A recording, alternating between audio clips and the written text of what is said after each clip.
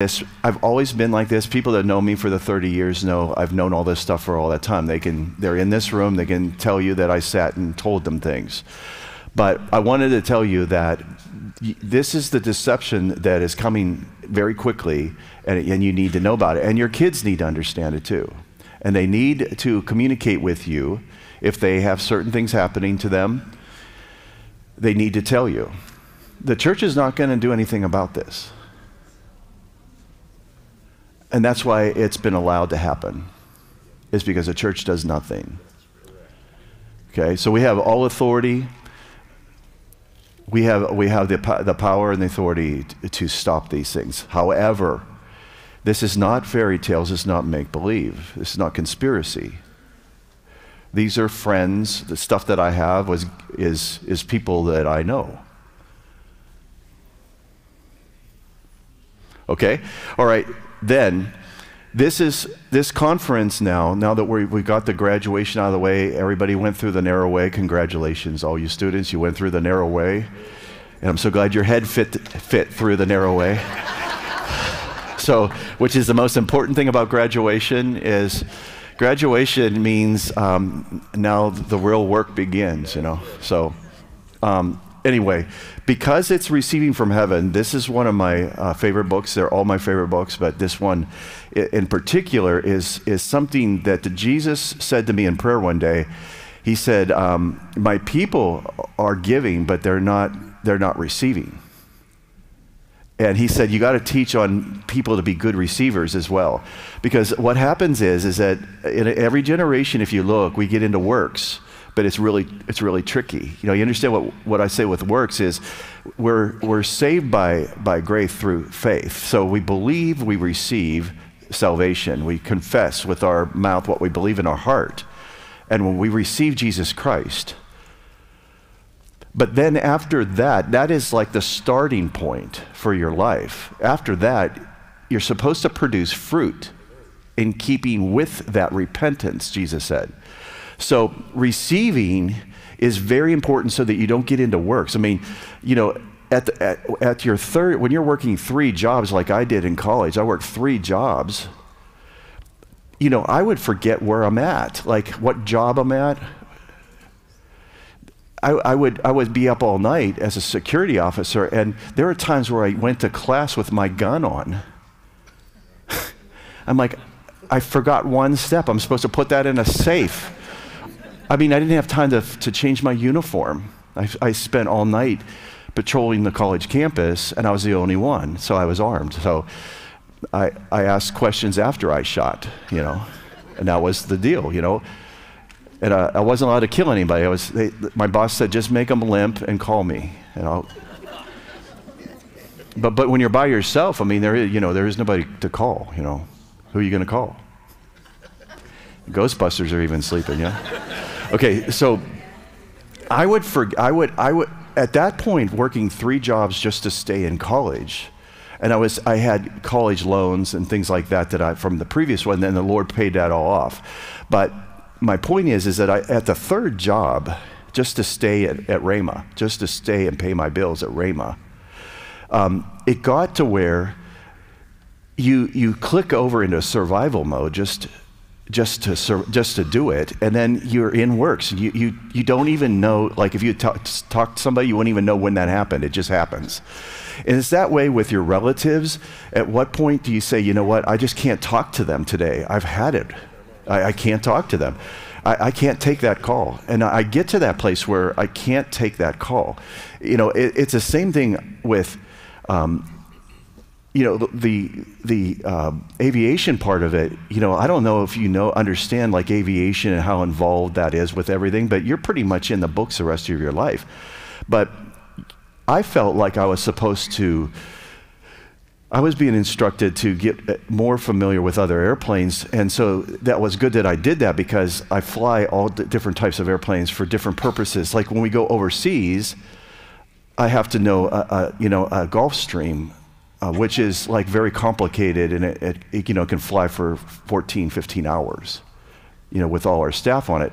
And so that has a lot of different information about that airplane than the airplane that I fly here in the United States. And then there's all kinds of other things that we're doing, like where there's different information I got to remember. So I'm in an airplane and I'm thinking, okay, I'm in this airplane, so I have these set of numbers. And so like even when I'm flying with Chris, he's sitting in back of me in the fighter jet. I'm asking him questions like, okay, how's my speed? Everything. And I'm glad that I'm not flying by myself, because I got 5 different airplanes in my head. Okay, at a certain point it becomes works. It's no longer fun. It's no longer fun. And so I use these situations to grow, because certain things are harder and they press me, whereas like other ones are not as challenging, and I'm not growing, I'm not expanding. I need to be able to expand in my mind as well as my spirit. But it gets into works. And you're no longer receiving. And the devils know it. And you're running off of your chemicals and your adrenaline, all your body chemicals. You're running off of that because you're in a survival mode. And that's what's happening right now in the body of Christ. They're not receiving anymore. We've gotten back into works. So I say this about this weekend because this subject is very important. You got to learn sometimes to receive again, and to know that this is by grace, that this is a gift. Even faith is a gift. It's a seed that was given to you by God. It's his faith, as Dr. Wingate was saying last night, which seems like a week ago.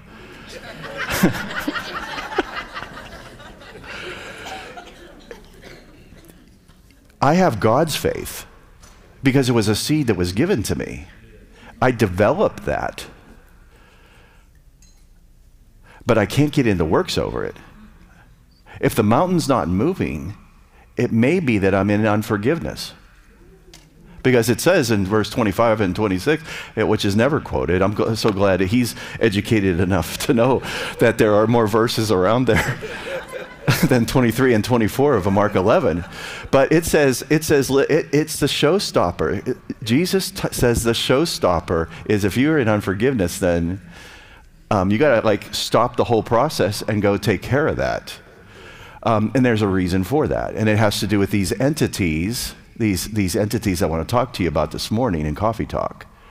So anyway, because of all this, the Receiving from Heaven book, the Lord is asking me to do this because the Lord asked me to buy like 8 to 10 pallets of my books and then sever my relationship and then go on my own. So I bought like 10,000, 20,000 of my own books.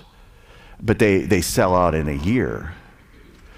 But it was the reason I did it was because the Lord said everything's going to go up quadruple in price. The paper's going to go up. And so, you saw what happened 4 years ago at the gas pump. Well, it happened with everything. So it happened with books. So books are like, for my cost is 2 to 3 times more than what it used to be. And I used to get my books for $1. So I bought 20,000, 10,000. Sometimes I would buy that twice a year, sometimes every year. But the Lord said that at this point right now is to start to do this. Hold your book up and tell people, listen, if you don't have money, just go get one. But I knocked it down more than half to $8. So it's back here on the table. You need the study guide. I gave you the study guide. I gave you the CD. The Lord, through all the process of my learning in psychology as well, psychology, sociology, and then what Jesus taught me, because you have to understand yourself too. You have to understand your brain. You have to understand how you work, how God made you. So you can't throw out psychology. You just can't make it your God. It's not your religion. But there are things that you need to understand about yourself. And he told me that there was total saturation, total immersion. So you have the study guide, which is study. You have the book, which is your reading. You have the audio, which is the CD that I gave you. So you listen to this so that everywhere you go on one subject, if you notice, that's what I do with everything. So that it's a total immersion. So you put your book down, you go and study in your study guide, then you have to go to work, you put this in your car.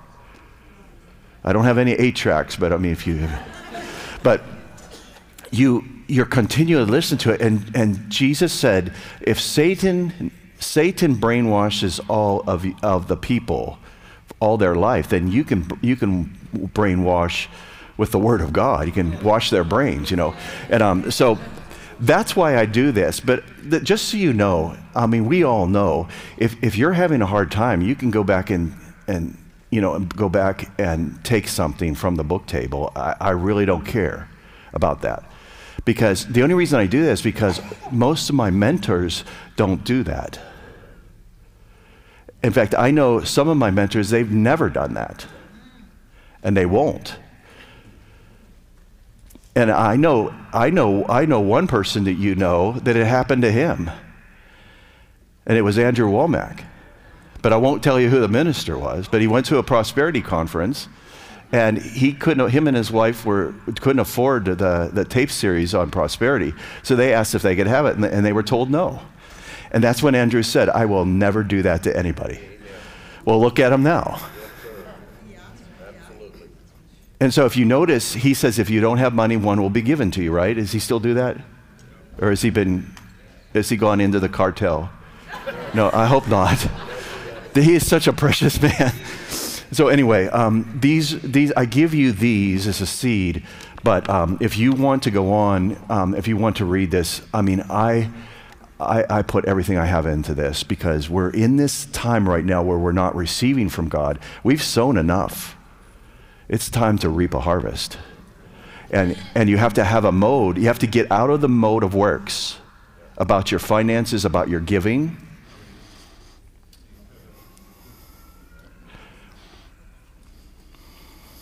Do you remember the story when I was in Burbank, California, and I was handing out hamburgers, and I ran out, and I had a $20 bill, and the Lord said, give it to that homeless person. Do you remember that story? It was an angel.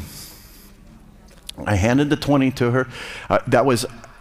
How financially struggling we were was that $20 was to get Kathy a Christmas gift. I had saved it from my per diem, put it in a side pocket in my wallet for a Christmas gift, to get her some jewelry. Now she gets purses, with big purses. But at the time, I saved that, and the Lord said, give that to that homeless lady. And when I handed it to her, she took her blanket off her head, and she called me by name. And she said, Kevin, you have been obedient. Keep it, because thus saith the Lord, you're going to need it, because this country is going into some hard times for a long time. And she warned me, and then she disappeared, her and the cart, in front of a whole bunch of business people that were all there in this area of business where I was handing out burgers. So there's times where if you do the right thing, you'll get it right back. And a word from God.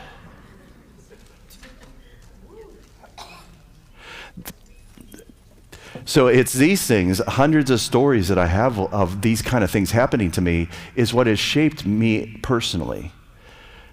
And it's very hard for me to get into works now, because I know that that is a slow death. That's the beginning of the end for me if I get into works. Do you understand me? Things will start to dwindle. Okay. All right. We're having deliverance school this afternoon. So this book, I wrote this over Christmas. I wrote this in 2 days. And it's just volume 1. They must go. And we're going to talk about that today. It's very important, especially here in Phoenix, for you to understand this. It's going to be the first volume is not coughing up demons, so it's not going to be a sloppy session at all. It's the warning shot across the bow that needs to be done.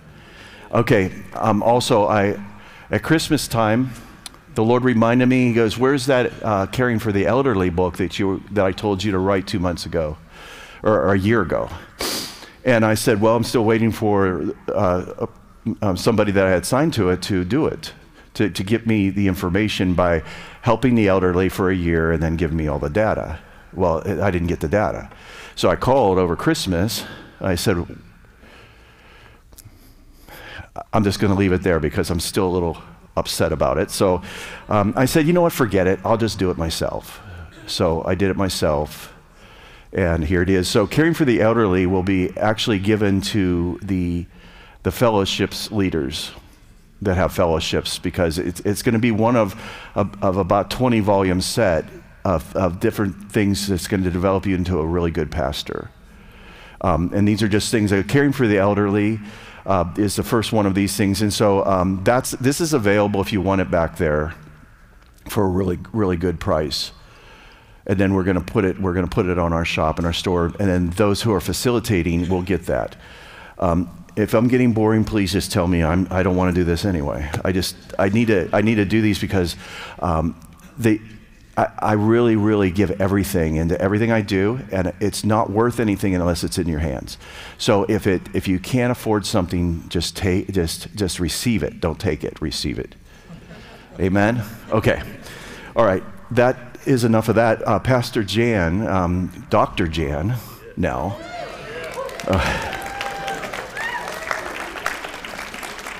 Would you come up here? Dean Mike actually became a doctor last night too, but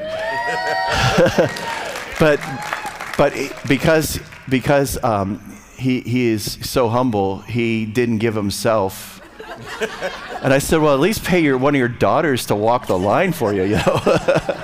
So anyway, we want to honor him right now. So Pastor Jan, you got the microphone, okay.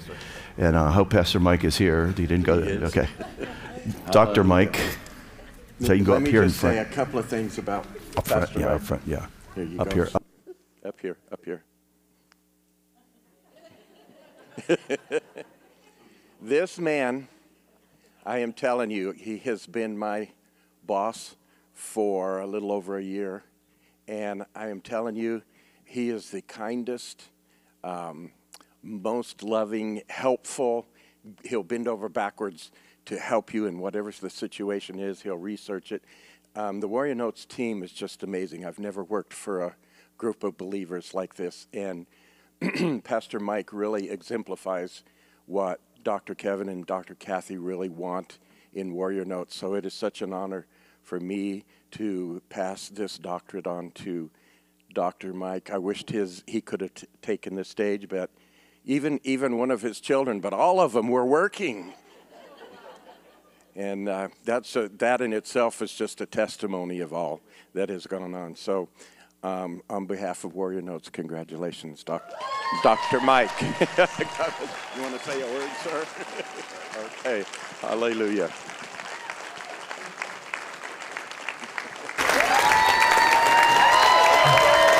Somebody take a picture.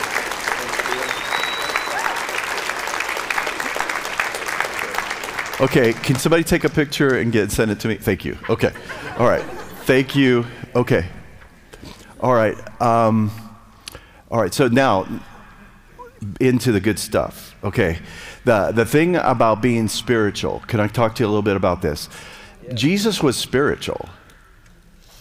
Jesus was spiritual, but he was at times a lot stronger than what we relay to people. And I noticed this about him because when he's appearing to you and other people, he is obviously going to be the same as he was in the scripture. But if you read the scripture, it's really interesting how after meeting him and then reading the scripture, I saw that I don't know how to say this. Can you understand if you like airbrush stuff out? Like if you brush it out or you airbrush it, this is what NASA does to a lot of photos. You know, they airbrush stuff out, and there's people that are on staff that do that. So they have to, every photo that comes in, they got to take stuff out that we're not supposed to know about and see. And they've been doing this for years. And so people on their deathbed have said stuff like that. That's what they did. And they said, they confirm a lot of things that you suspect about flying objects and things like that. But this is what we do. We make Jesus accommodate our condition. We cause him to become what we think we need. But what we really need is a backhand. In other words, we need discipline. We need to say, you know what? Just shut up. Does Jesus have to say, you know what, I'm talking? Can you just hold it? I'm speaking now. This is my time. In other words, if he showed up at your church and you were the pastor and he said, you know what, this is my church, because of a survival mode and you're on defense about church splits and people being crazy, you've taken the church over because you're in a survival mode.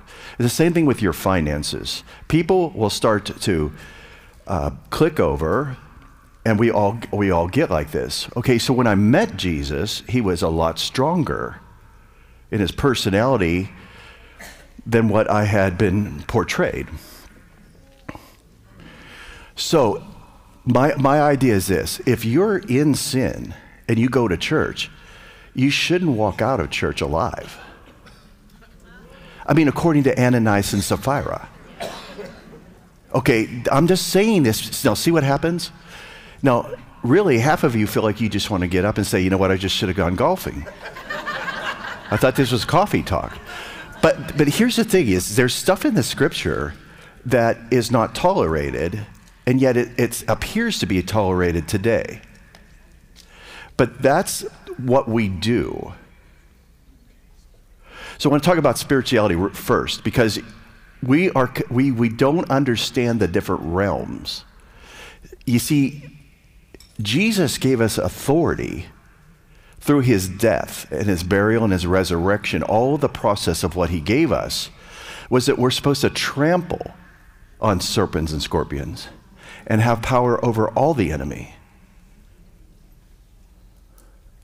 So what's happening now is you see all this stuff that's happening, and it feels like we're just being overrun and we're hijacked and we're being dominated and told what we see, what we hear. And it doesn't. There's just such unjust balances on everything. It's just unjust. And so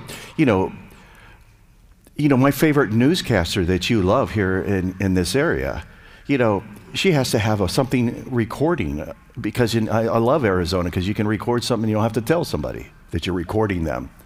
So you literally have to have a tape recording of someone that no one would believe would be a turncoat. You have to actually have a recording of it for anybody to believe that your own could be working against you. Does everybody follow me? Because I don't want to have to mention names, because they'll pull then I'm already labeled, Okay, so somebody has to do something that causes it to be a whistleblowing thing in order for you to actually believe what you suspect. You suspect it, but you have no evidence, right?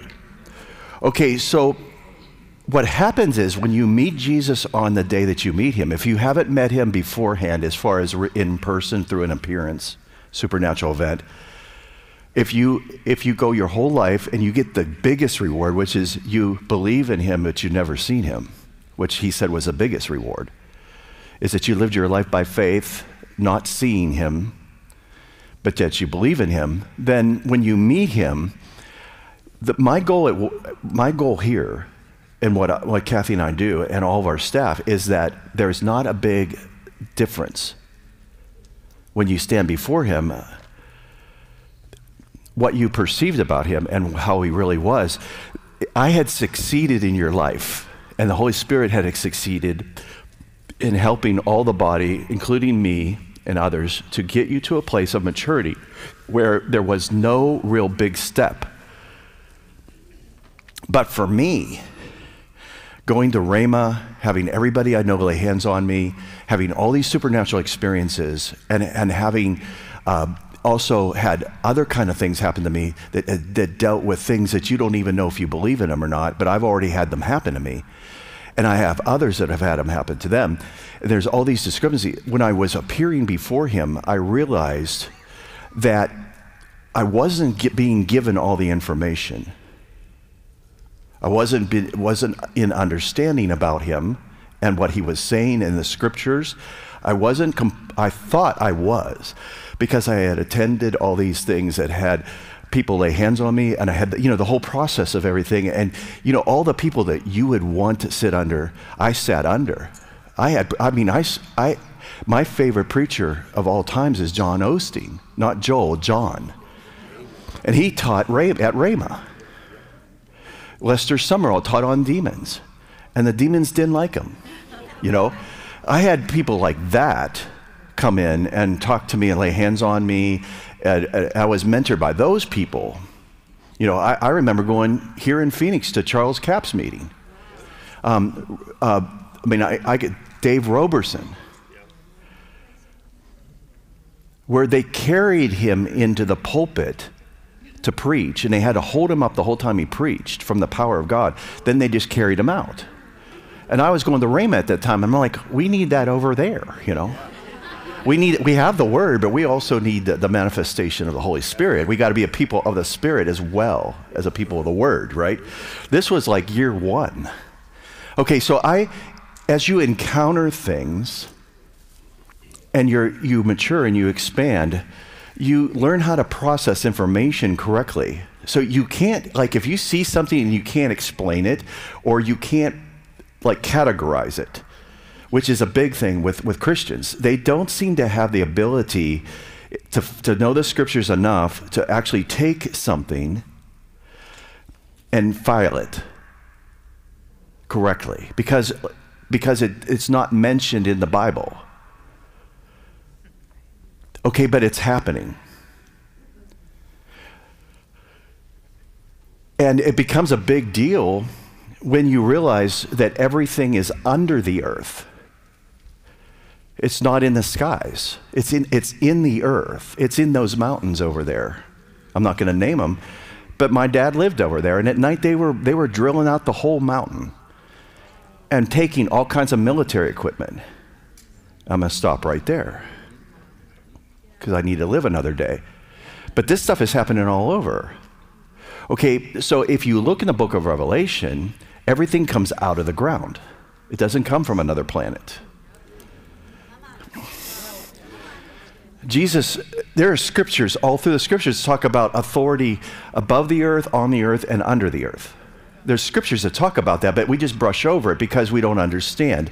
We don't understand realms and dimensions, and we are judging everything by a fallen world. So that's what I want to talk about spirituality, is that Jesus, as the Son of Man, because he did everything as a Son of Man so that he could transfer it over to us. He couldn't tell us, you're going to do these things and even greater, if he had done things by the Son of God, because we would never qualify for that, and you wouldn't want to. That position is already filled, and they're not taking applications. So you've been given a certain portion, and out of that portion, it's all doable if Jesus said it's doable. Okay, so when he would minister, even if you look at his first day, not talking about the wedding at Cana, because that was his mom's fault, and she was meddling. Okay, I'm talking about when he went into the synagogue and started preaching, and demons started manifesting, and they go, "Who is this guy?" And he read the prophecy about himself. And he goes, "It's been fulfilled in your ears." Well, that went over well, because this is my church. Who does he think he is? Okay, so and at that point when he did that, it says that just during that week, people went to push him over the brow of the hill. That right away, like the first week of ministry. He probably hadn't even received his first round of offerings from his partners yet, And they're already wanting to kill him. And what does it say? Because it wasn't his time, he just walked through the crowds. Okay, so how do you walk through a crowd? Okay, what I'm trying to tell you is I know this, you're going to be told this by the Lord when you get to heaven, is you're supposed to be able to escape like that too, if it's not your time. But see, we can't even figure out like why grandma died. We're worried about like, well, why did she die? Why did she die of that disease? Why are people dying when they're 30 years old? Why are kids disappearing? 1 million kids a year are disappearing. You know, we don't know how to process this stuff because we don't understand all the realms of influence, the realms of authority. So what you need to do is you need to unload your life. If you have outstanding warrants, you need to take care of them. If you owe taxes, you just pay them. You've got to unload your life. You can't get nervous every time you see a police officer. You can't live that way. You have to unload your life with the responsibilities down here and do everything you can to unload from that so that you can sleep at night and you can wave at a police officer with all your fingers, not just one, all of them, wave. And when they pull you over, you just put your hands on the wheels, and if you have any outstanding warrants, you tell them. If you are concealed and carry, you tell them. And you just sit there like this until they tell you what to do. Don't take your seatbelt off. Don't do anything. This is unloading yourself. Okay, it's the same thing when you get into situations. There will come a time where you will encounter something, and you will walk away, have said and done the right thing, and it won't be, I wish should have said this. I should have not done that. You get to where you're ready to act appropriately in every situation. So there are certain situations you cannot win at. It doesn't matter who you are. You can't win at it if authority has been hijacked and entrenched. Because you're dealing with other things beyond what you can see. So if somebody is hijacked, like a judge, it doesn't matter what cases you bring to them. They're told how to rule. Is there any, I mean, so that's how they work. So that's why I want to talk about this at Coffee Talk this morning. But I wanted you to know what spirituality really is. Spirituality is saying no to the wrong spirit and yes to the right spirit. Spirituality is discerning what's going on around you and being aware of what battles you fight and which ones you walk away from. Jesus gave us authority to trample on serpents and scorpions. If you notice, those are earthbound devils. He gave us authority over earthbound, terra firma, the terra firm. He gave us authority over devils that he drove out of people. He did not talk to Herod or Pilate until the very end. He didn't talk to Herod. He didn't go and talk to Nero. He didn't talk to any of these people. Paul did. Paul was sent to testify. But Jesus did not encounter that level in leadership. Does everybody understand what I'm trying to say? Is he didn't go and fight for John the Baptist to get out of jail.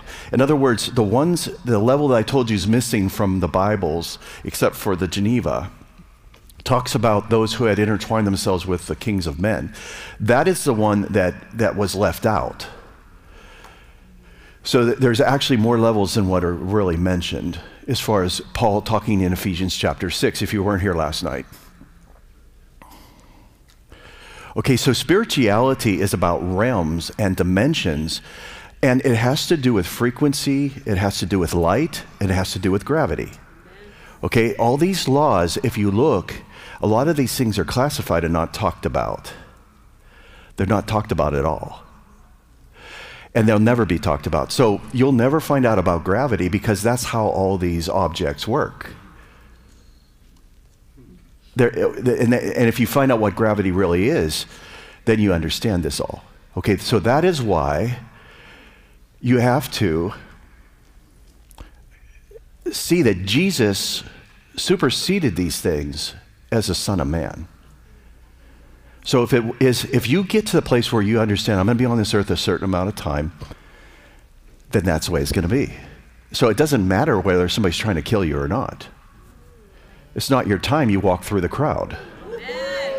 But please stay home on January 6th, okay? Just stay home.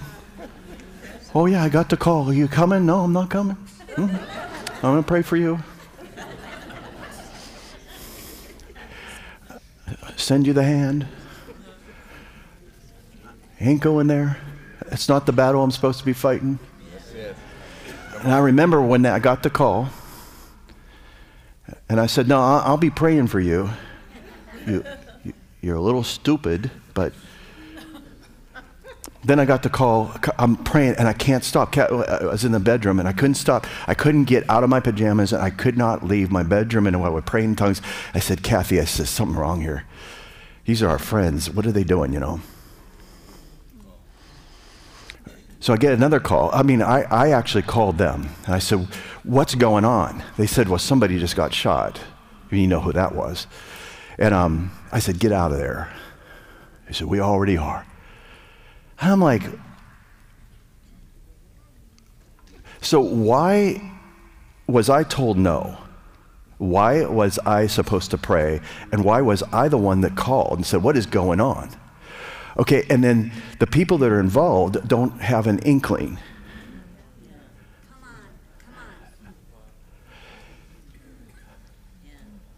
And they're really good people, and they're spiritual. So the Spirit of God wants to help you in any situation, but there's certain things you don't fight. I know this is hard because I know because I was in your shoes, and it took me 20 years from when Kenneth Hagin told me this. I rolled my eyes. And it took 20 years until I realized he's smarter than me. Isn't that embarrassing? You wouldn't believe the things that he said, that you could feel it in the crowd. All the students didn't agree with it. And then he ends up being right about it because he's been doing this for 50 years. And there's certain things you just don't do. You don't fight things unless you're sent to do it. Amen. So if you're commissioned to do something, then you do it. But then you have the assurance that you were sent. And with that being the assignment, you're protected. So if you want to establish a work here, you have to be told to do it because every devil in hell is going to try to stop you. That's right. Every devil in hell will show up at your house. If you start to pray like no one else is praying, every devil in Phoenix area will come to your house. They don't want anyone to break past a certain point because then others are going to want to say, can we pray with you? Can we have church with you? Can we start a school with you? And before you know it, it turns into warrior notes. And then they have to deal with 40,000 students, see? Okay, that's what the entrenchment into the government, getting into the government, these entities, that's what they're doing with information. They're keeping it out. Because if enough people find out, they're going to start a movement of legislation requiring transparency. Okay, so what happens is the transparency had to happen because of exposure of certain people exposing certain things. So just so you know, some of these people that are testifying are actually operatives for intelligence agencies. And I couldn't believe it. I'm like, that guy, so they sent them in to whistleblow and to curve the narrative the way they want it. If you notice, they say, well, I can't tell you, Senator, but if we go to a secure location in a skiff, I can tell you. But what the senators don't know, as soon as they go in that skiff, they sign a document that says, you are required to lie if you ever are asked about this again. So then that's why you see they're not talking about it anymore when they come out of it. Presidents, they don't talk about it anymore because they can't. So do you want that? So there's one senator that says, I'm not going in there because I'm going to be gagged from ever talking about it. Well, he's the smartest, he's the brightest light on the tree, the sharpest knife in the drawer, the building where the elevator goes to the top, you know? Okay, he's the smart one. Okay, so everybody's pushing, they're in works, pushing, and what they're getting is a bunch of misinformation. And the bottom line is, probably 98% of you don't want to know. You don't want to know what I know. You don't want to know it because you can't. You would have to change the way you live, the way you deal with things. You would never take your eyes off your children again. You would never send them out alone. You would never at a rest stop let your wife go into a restroom alone. You would never spend the night in a state park. No, you got to ask questions. Why are people disappearing? Okay, so that's my introduction. Now we can get into coffee talk. I need a coffee here. Okay, so I have to frame this because Jesus was spiritual, but he walked through walls. He walked through people. When he was forced to say, I am, people fell backwards because that was at a point where he just said, you know what, I've had it with this crowd. I am. When he said the name of God, everybody fell back. But he only pulled that a couple times. And that was the break glass in case of an emergency. But he walked in the realms of being a man with the Holy Spirit upon him and in him. Do you understand that? That he walked in the Father's authority, being sent. So the whole thing was rigged. Everything about him, his life, his death, everything about him was rigged completely. He just stayed within that realm, and he died exactly when he was supposed to. He rose just like he said he would, even though nobody was waiting for him. It's clear in the scriptures he told them that he would rise after 3 days. There was no party. Welcome back, Jesus. How was hell? No, they didn't. Nobody's waiting there. See, that's to show you a snapshot of where we're at. We hear, but we don't believe. We're hearing, but we don't understand. We don't take time to let the Lord tell us why we're doing what we're doing.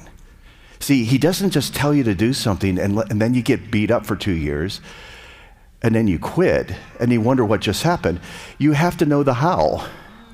And I'm going to tell you the secret, all you students, the how is anticipate people's needs and provide for them. That's ministry. If you want to have a big ministry, start handing out food. Start giving people hugs and tell them that you love them and God loves you. And get out of this whole idea of preaching hell. Paul said that it was the revelation of the goodness of God that leads people to repentance, not the fear of hell.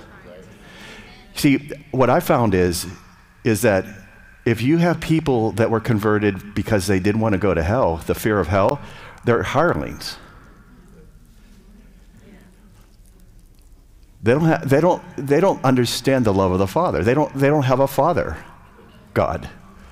They have a God that was going to kill them, but at the last minute they repented. Well, what kind of relationship is that? If you think about this is how we grew up. We were obedient out of the fear of punishment. Every day on my way, when I'm at home, and I drive 3 miles a month. I fly tens of thousands of miles, but I drive like 3 miles a month. But every it's like 600. I could use a golf cart to get there, but I wave to the police officer. I wave to him. You know why? Because I have it set on 34. It's 35. You get pulled over for 37, 2 over in my neighborhood, because it's all the professional ball players that live there. And don't worry about it. We bought this house before we were in the ministry, so don't get upset. But I just wave at the police officer because I know I have it set on 34. I have no outstanding warrants. I have my cell phone off.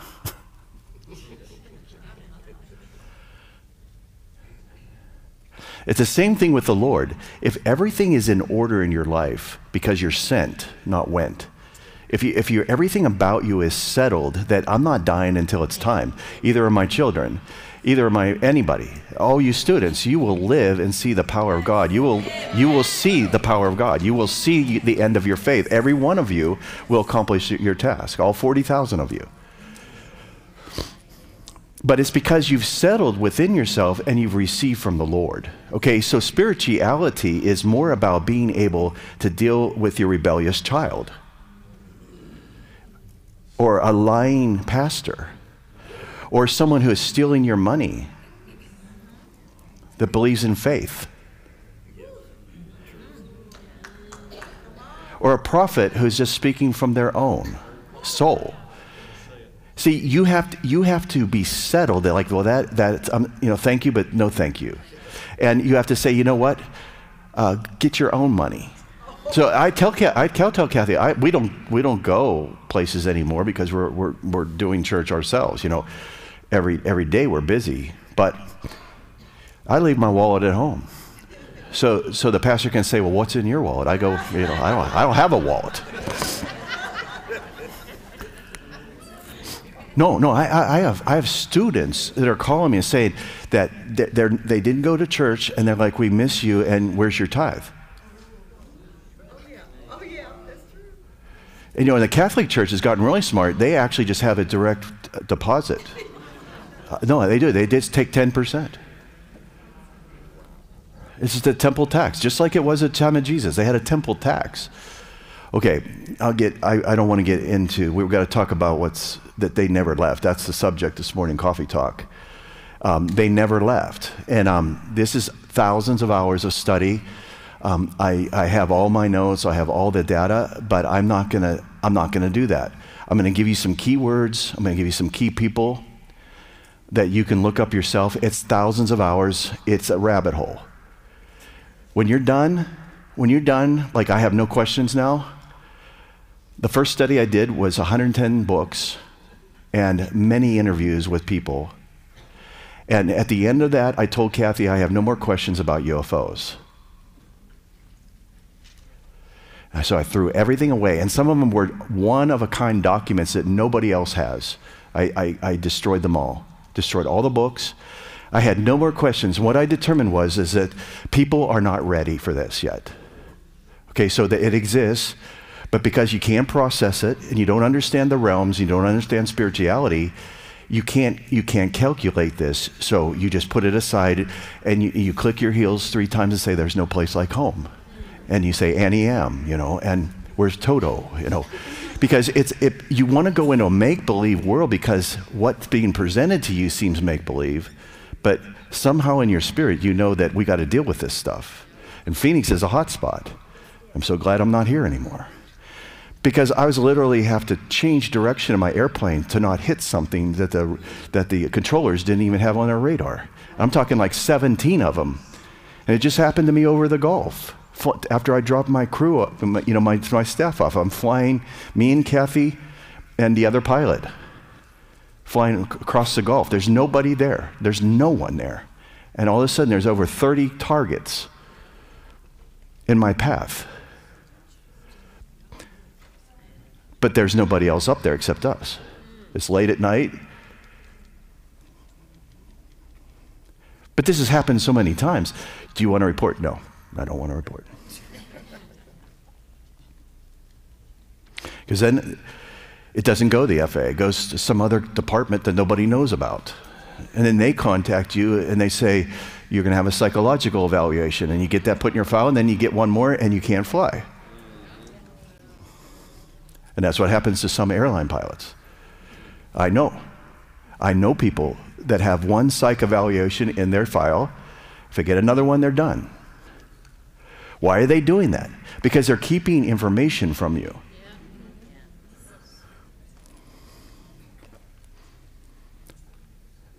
This would be a good time to just go to Chick-fil-A if I were you.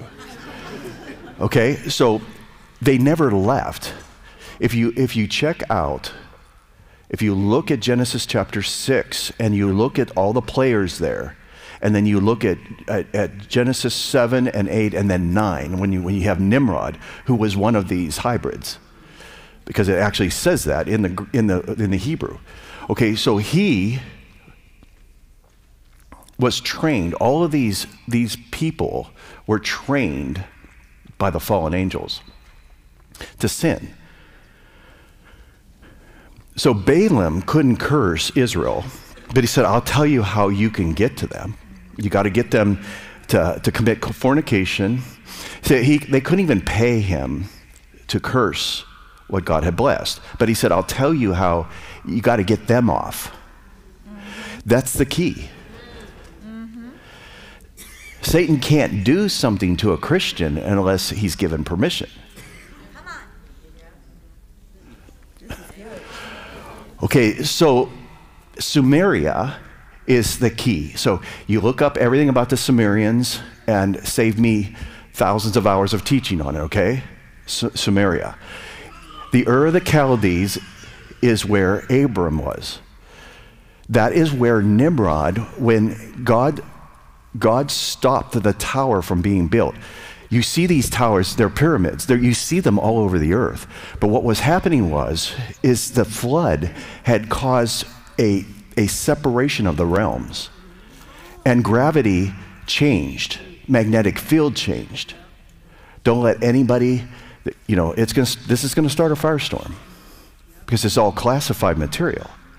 But if you understand gravity and you understand what it was like before the flood and what happened during the flood and after the flood, that they had to build structures that could contact, not reach the heavens, contact the heavens. So if you study the Hebrew, you'll realize that they had these fallen angels had taught men how to tap in to things that were forbidden by God. And it had to do with magnetic field and gravity. Gravity is a wave. It's not space and time, it's space-time. So it's not, distance and time are the same thing. Don't let anyone ever talk you out of it. The people that know, the ones that are at the highest in universities, the scientists that are the people, they know this. How long it takes to get somewhere and the distance to get there are the same thing. Because if you can manipulate gravity, you can arrive before you left. And Jesus could walk through walls. He could walk through people. He could eat and walk through walls. Angels could pull a sword and kill 185,000 Assyrian soldiers. One angel could kill 185,000 soldiers in the Bible. Okay, the realms separated, so we see 1/6 of light now instead of the whole pie. So there's all kinds of different spectrums of sight and hearing that we do not see, and unless we had some sort of device. But it used to be that we were able to lift more, we could do more, we didn't have to breathe as much. God bless you, Taryn. We got all of this classified now because through observation, which is science, they know that these things are around us and happening because of the way we can see in the different spectrums. So you can understand, like, for instance, I'll just give you one. You got the F-18 pilots with their new pods that they just got on, and then all of a sudden, through those flares, through looking through those, and they can switch, and that's what they did. They saw objects, and it appears that these things were always there, but now they become visible. And not only that, they're being more visible on purpose. But if you hear the stories from these guys, and you understand that technology now is allowing us to see into these other dimensions. So if you want to make a NASA person very nervous, you tell them that these are not from another planet. You tell them that they're from another dimension. You'll see a visible change in their face because, see, they know that they're not from another planet. They never left here. So Abram was in the Ur of the Chaldees, in the heart of all this. This was in Iraq. It was right above Kuwait. The ancient Sumerians, you can see in their art, you can see these craft. You can see these alien type of, that you see today, you can see these in their art. They talk about these people that came and then did all this and then left. The Egyptians didn't build the pyramids. That's what I'm trying to tell you. These things were pre. Okay, so Nimrod was one of these, but God had it because this was after the flood. They popped up again, it says, right? Okay, when he said, if we don't go down and confuse them and stop them, there's nothing that they imagine that they won't be able to do. This is key. So what do you hear? What do you hear so much about? That's just your imagination. You're more, you're so spiritual, you're no earthly good. Well, what about being so spiritual that you are earthly good? See, that the narrative has changed so that it makes it very, this is all now in our government. Because they don't want the technology to get out because it can be weaponized. You can actually make objects weightless. I've already seen it, and you can do it in your garage. You won't last long. Just put that up on YouTube and see if you last till next week. But you can do that, and people have done it. People have gone through several states. I don't want to name them because they'll do the algorithms, but they have made cars that run on a gallon of water. They made it the whole way here from a place in California. Well, they mysteriously died. I guess their vacuum cleaner strangled them. It was the cause of death on their certificate. Well, you can understand that that's not really in the best interest of the oil companies.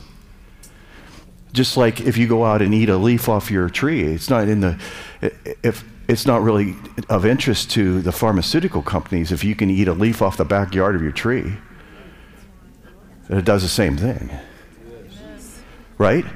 So you understand that Satan has infiltrated the system, and it's all about money and greed. And so they create a problem so that they can come and say, well, we can fix that for you. So it's the same with the banking.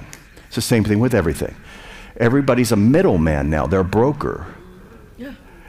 Okay, so you can understand that King James took that one thing out of Ephesians 6 because they killed everybody that wrote the Geneva Bible, but the Geneva Bible says that there was entities that had synchronized or meshed with the kings of men, which was another whole tier of what we're struggling against.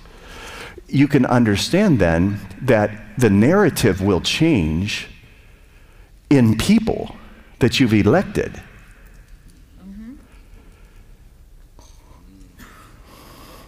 To take you in a certain direction.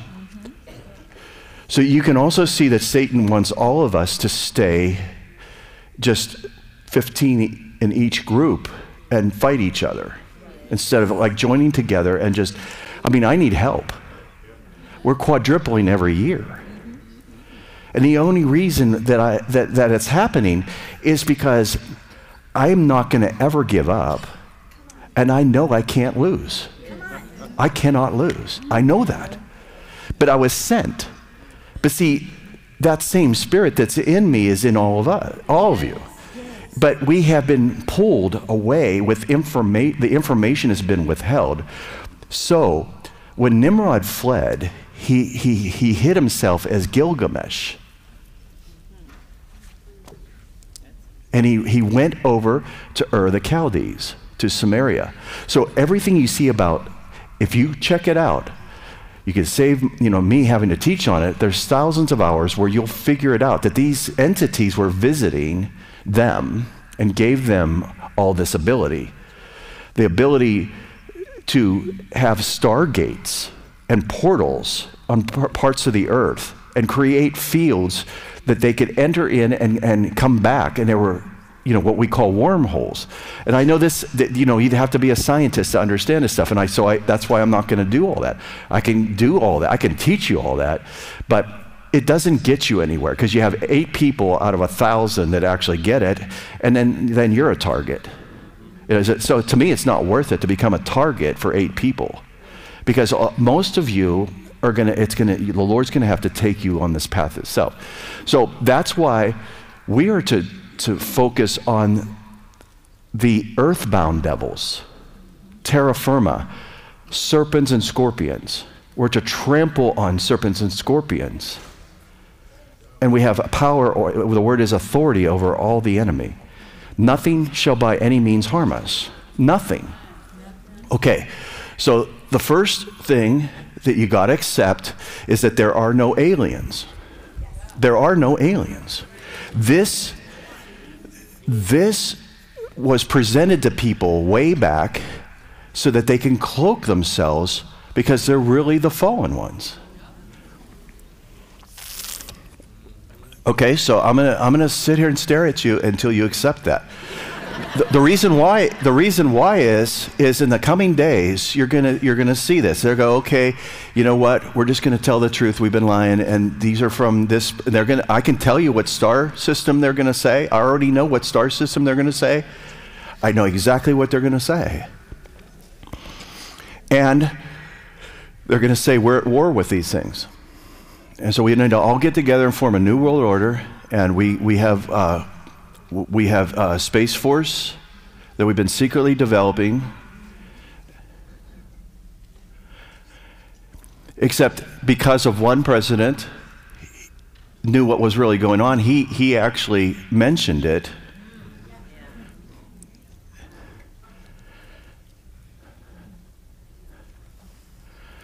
So do you see that just sitting in your room and praying and reading your Bible is not what the Lord is looking for in these last days? He's looking for kingdom people that will just go out and stand where he tells you to stand and proclaim something that he tells you to proclaim. And then if Daystar doesn't call you to write a book and have you on the show, you're fine with that. You probably changed history and you'll never be noticed, and you'll probably never get an offering for it. And I'm telling you, this is the deception. Listen, this is we just celebrated our 7th year. Amen. And I'm done with that phase. The next phase, the Lord said that was the planting phase. He said, now the watering phase, he said, your students can do that. Your staff can do that. The watering stage for the next 7 years is the seeds have been planted, and now it must grow. And there must be expansion. There must be an awareness, an understanding.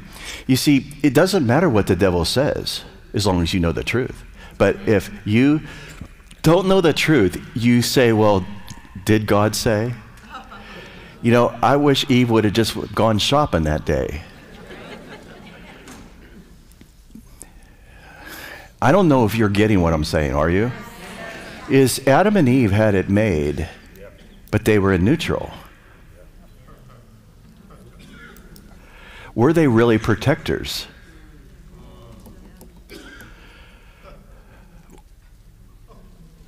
Were they stewarding what they had? Or were they lounging?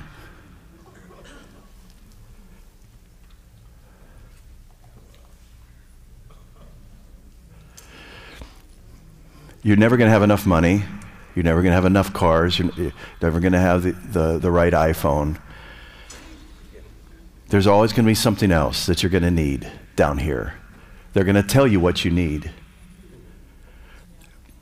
If you don't need anything, they're going to create a problem and then come to you with the answer. I'm telling you this. This is how the world system's set up. So when Nimrod went there, he changed his name because God was after him.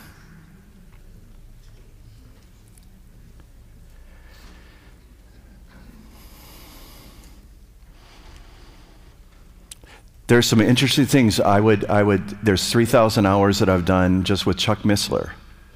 So I suggest that you just dedicate the rest of your life. I'll see you in the millennium, because if you go down that guy worked for the Department of Defense and got saved. That guy knows what he's talking about. He's passed away, but He developed the guidance systems for our ICBMs, for our nuclear missiles. And that guy understands everything I'm saying and would save me a lot of time, but you're going to be busy for a long time. I'm not called to do this. I'm doing coffee talk, I'm called to do that. But it's just to show you that you don't know everything, but that you can. You can understand things, but do you want to know it? Because you're really assigned to drive demons out of people. See, that always goes over well. Pastor Jen, Kenneth Hagin, in our classes, Kenneth Hagin said, I can cut your prayer life down by 85%. We're all ears, because, I am a dedicated intercessor and prayer, and, the more I pray, the more I can brag about it. So I'm going to go after it so I can at least tell people that I pray this amount every day, and then everybody thinks I'm spiritual.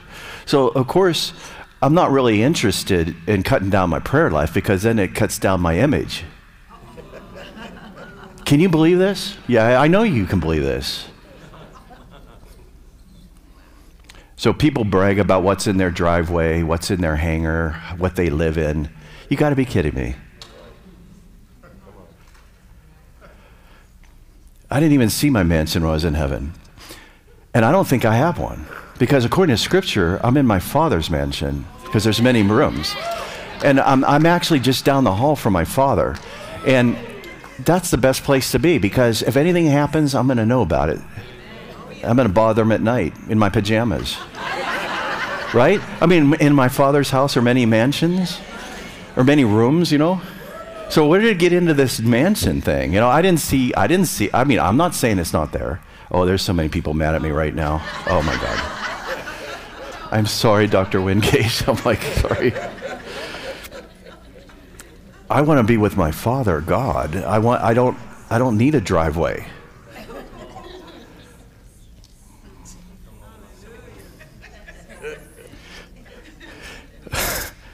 So we don't understand the realms. Like all these reports of angels, they all have wings. I have never seen an angel that's come to me. They didn't need wings. They flew through the air without wings because there's only certain types of angels that have wings, and they're in the throne to guard God. And the seraphim and the cherubim are up there. But the angels that came, they didn't need wings. See what I mean? You got to be kidding me. So they're operating under all the laws of lift and drag. You got to be kidding me. They don't need any of that stuff. They don't need wings. That's your first clue with these craft that you see. They don't have an airfoil. They can be blunt objects because they supersede the laws of physics. There's higher laws that existed before the fall.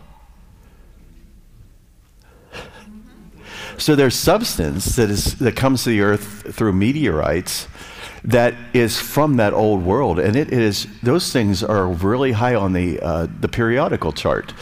And so I want to talk about that. I got Pastor Mike, you're going to help me, right?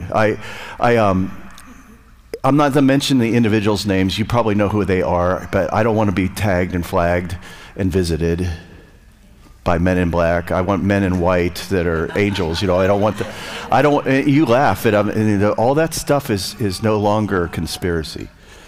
That they do not want certain information out because it's the end time deception. It's how they control people. Go ahead, Mike. We'll just do that. We'll get this, if you can open it up, and I'm going to find some stuff in here. I got a bag of goodies. All these people, I either have a direct communication with them at one time or maybe one just to protect them. Other people were involved. And this is why I was here in Phoenix, and it's 30 years ago. So there's one thing in a plastic thing, is that got that, and then there's that one thing, the metal thing. Mm-hmm. It's in a plastic wrap. It's that triangle. It's in there. It's just on the bottom here. Okay. All right. So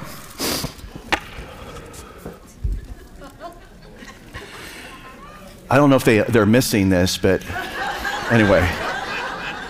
Okay. So this is on a fence up there, and so yeah, everybody's like Area 51. Okay. So just so you know, according to the people that worked out there, This was moved to Utah, to Dugway Proving Grounds. Oh, they're going to hate me for this. But anyway, it's completely inaccessible. You can't get there.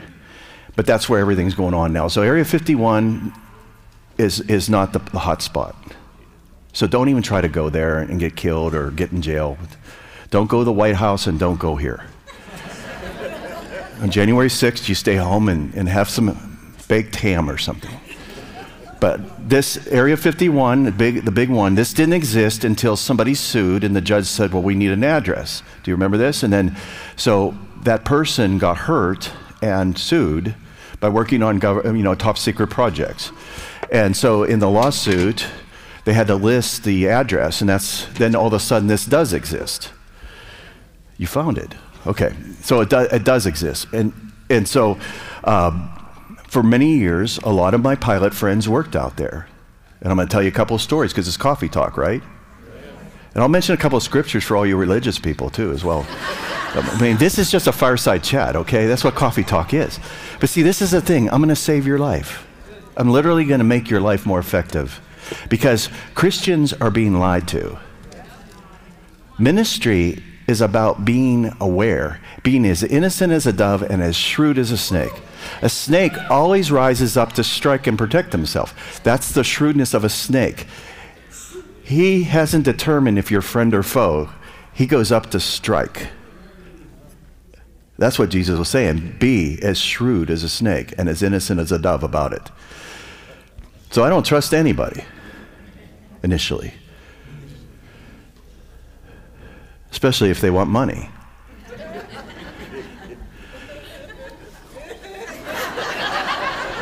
Okay, so it's too late. It's too late. All my friends, they already worked out there.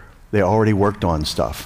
One of my friends, he said, I flew an airplane out there that has never been released to this day. He said, I was taxiing in one day, and I was late landing. And he said, this is above black. This is above black project. This is like really, really secret airplane. He said, I was late because they have schedules where the Russian satellites fly over. So they have to have the ramps clear when the overfly happens. So they have schedules. So the projects are scheduled in between the overflies of satellites. So what happened was the Aurora project, way back, they left it out on the ramp with an overfly. So I got the photo from Russia because they put it up on the internet. This Russian company put it up. So I grabbed it, and of course it's gone now. But I could see that was the Aurora project. But my friend had to release the airplane that he was flying that was top secret. It was called a stealth fighter. They released that because it looked a little bit like it, but it wasn't it. But this is what they do. They said, well, it was this. So they fell on their sword with a project of lesser secrecy to hide what that was really going on. But my friend said, as I was taxiing in, they're all waiting for me, and I have to go right into a hangar. They hide your identity. You have to keep your helmet on because the Russians can get a picture of your face from space. So even the SR-71 pilots, my friends who flew that, they all had to keep their helmet on. They actually literally started up in the hangar and just took off from the hangar, right? They never stopped. Okay, so he said, as I pulled up, the other project had already started. The hangar was coming up, and I'm pulling into my hangar, and he said, what I flew has never been released. He said, but what I saw was a disc that was hovering out here. Now that's one of like 100 stories I have. And all these people I know, these are people that I'm looking right in their eyes as they're telling me, and they're not lying to me. I can tell when a pastor's lying to me, but these guys, these pilots, they're not lying. Okay? All right. So here's what they found to keep this, because I have a couple other subjects. I still have an hour, so I have a couple other subjects I want to do. So what happened was, essentially, I was told by somebody here in Phoenix who has disappeared. There's no birth certificate they ever existed. He's my friend. He told me everything. The person who discovered all this is still alive because he just went public with it. But the person who was trying to keep him safe, I cannot find anymore. He doesn't exist. And that's several people like that I cannot find now that told me everything. And this was 30 years ago, and I've kept it quiet this long. But now that it's being spoken and things are out there, so what happens is if you have like this is going to be hard for some of you because you just don't, you have to study this. But essentially, everything has a structure, and everything has a bond, and everything has different things circling around to make that bond. So you have the protons, you have electrons, and it has to do with the field that the Earth is at. So, for instance, just to make it easy on you, and this is why I don't want you to be lied to anymore, is that the chart shows as far as we can go on the Earth, as far as manufacturing something, it has to be in this environment to form it, or it won't form, because you can't up the electrons, you can't up the bond past what the field of the environment is where you're doing it. Okay, well, gold is one notch above now what we can make. But lead is the next one as far as the bond of how many electrons and you know, I just don't want to get into all this because if I do it, it's like a big class that lasts 6 months. You can study this yourself. So the normal would be like 10, 11, 16 electrons in a bond. Okay, this substance here has 32, which is not possible. See, and so you can't make gold anymore, but it's on the Earth. So something had to have happened where it fell and it notched down. So the substance exists, but you can't make it anymore. But how did it get here? Do you get it? And I'm just going to say things, phrases, and spoil everything for you. I'm just going to say a couple phrases here and there to kind of mess you up so you'll go and look at this stuff up. And we can all live a lot longer. So this substance here there's no way that the condition of the Earth that this could actually happen. However, this was what was propelling these craft that this guy worked on, that my friend was protecting. Okay, so he spilled the beans, and today, even when you watch this guy, I'm not going to mention his name, you'll figure it out. You watch everything, this guy is not lying, but because I know it. Because it's a relationship that I had. Okay, what I'm saying is that they were trying to figure out like where this came from, because this was what was in the craft that was causing the aircraft to become weightless. The bond was so that it actually negated the effects of gravity, and even if you were in the craft, you could accelerate. I'm talking, I don't want to say the stats because then I don't want to get in trouble, okay? But what I'm saying is that inside the craft, they do not feel the effects of any of the maneuvers, because it becomes its own realm, its own. And so if you look in ancient Sumeria, because I got to wrap this up, if you look in all the art, you'll see these lizard creatures that are like humans, but they're lizard. They're the ones that are in the earth. The reptilian type of demons or hierarchy, they're the higher ones. You see them in ancient Sumeria in all the art, and they were the Anunnaki. Okay, and I want you to just look all this stuff up, and I'll see you in the millennium, because it's going to be a rabbit hole for you. But they all carried purses. If you look in all the art, they had a purse. And it wasn't as nice as my wife's, but it was like they all had it. They all had it. Well, the thing of it is they had abilities that were beyond all the other humans around them. And everything, like you can study this because you can actually make everything grow faster, bigger with certain field technology and wave technology that you can buy. Well, what about the stuff that they know about that you can't buy? Okay, so what happens is that this is introduced into a person who's carrying it, or you use it as a propulsion system. It negates all the restrictions you would have in a craft. So there is no drag. There's literally nothing in your way. So that's why the objects don't appear to be winged, because they're beyond that. They have a disc is a perfect shape to change directions and go anywhere and have a leading edge. If you look, the disc has a leading edge the whole way around it. And there is no drag. There is no, because it supersedes all of the restrictions that we have to. But if you have this on you, and I've seen this, that you can buy this stuff. You can buy it, not this, of course. This doesn't exist.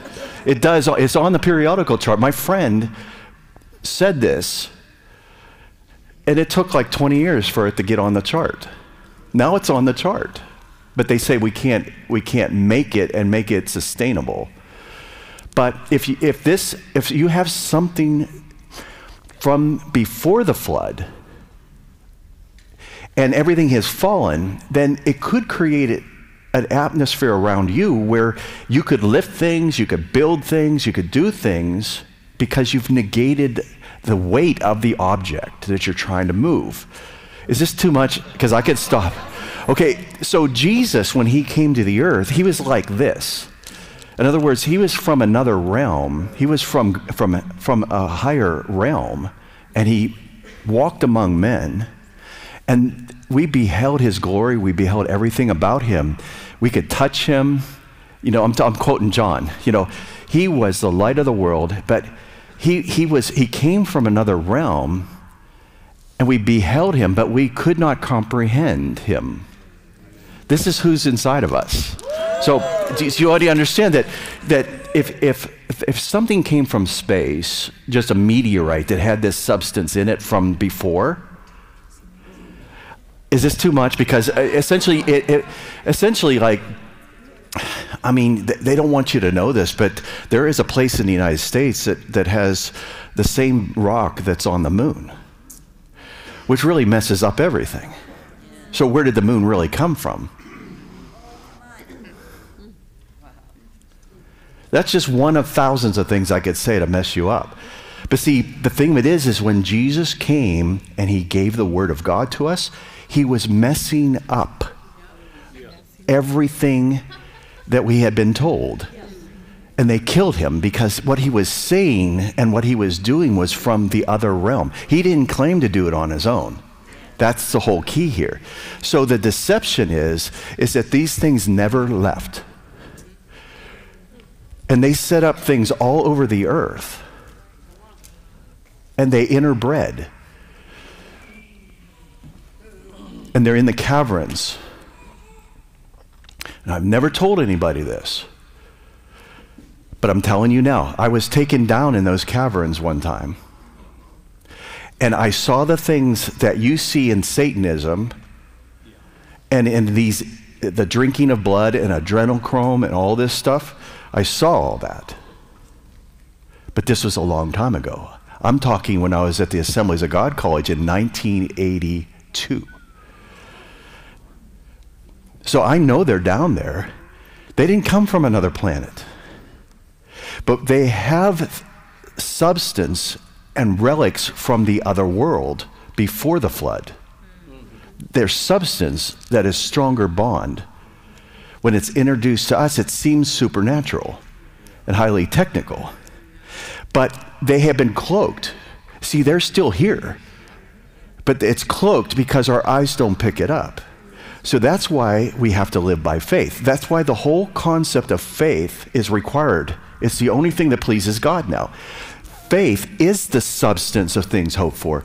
It is the evidence or the actual title deed, it says in Greek. The title deed, the document that you have it. You don't have to have it in your hand. You just have to have it in your heart. That causes you to never give up.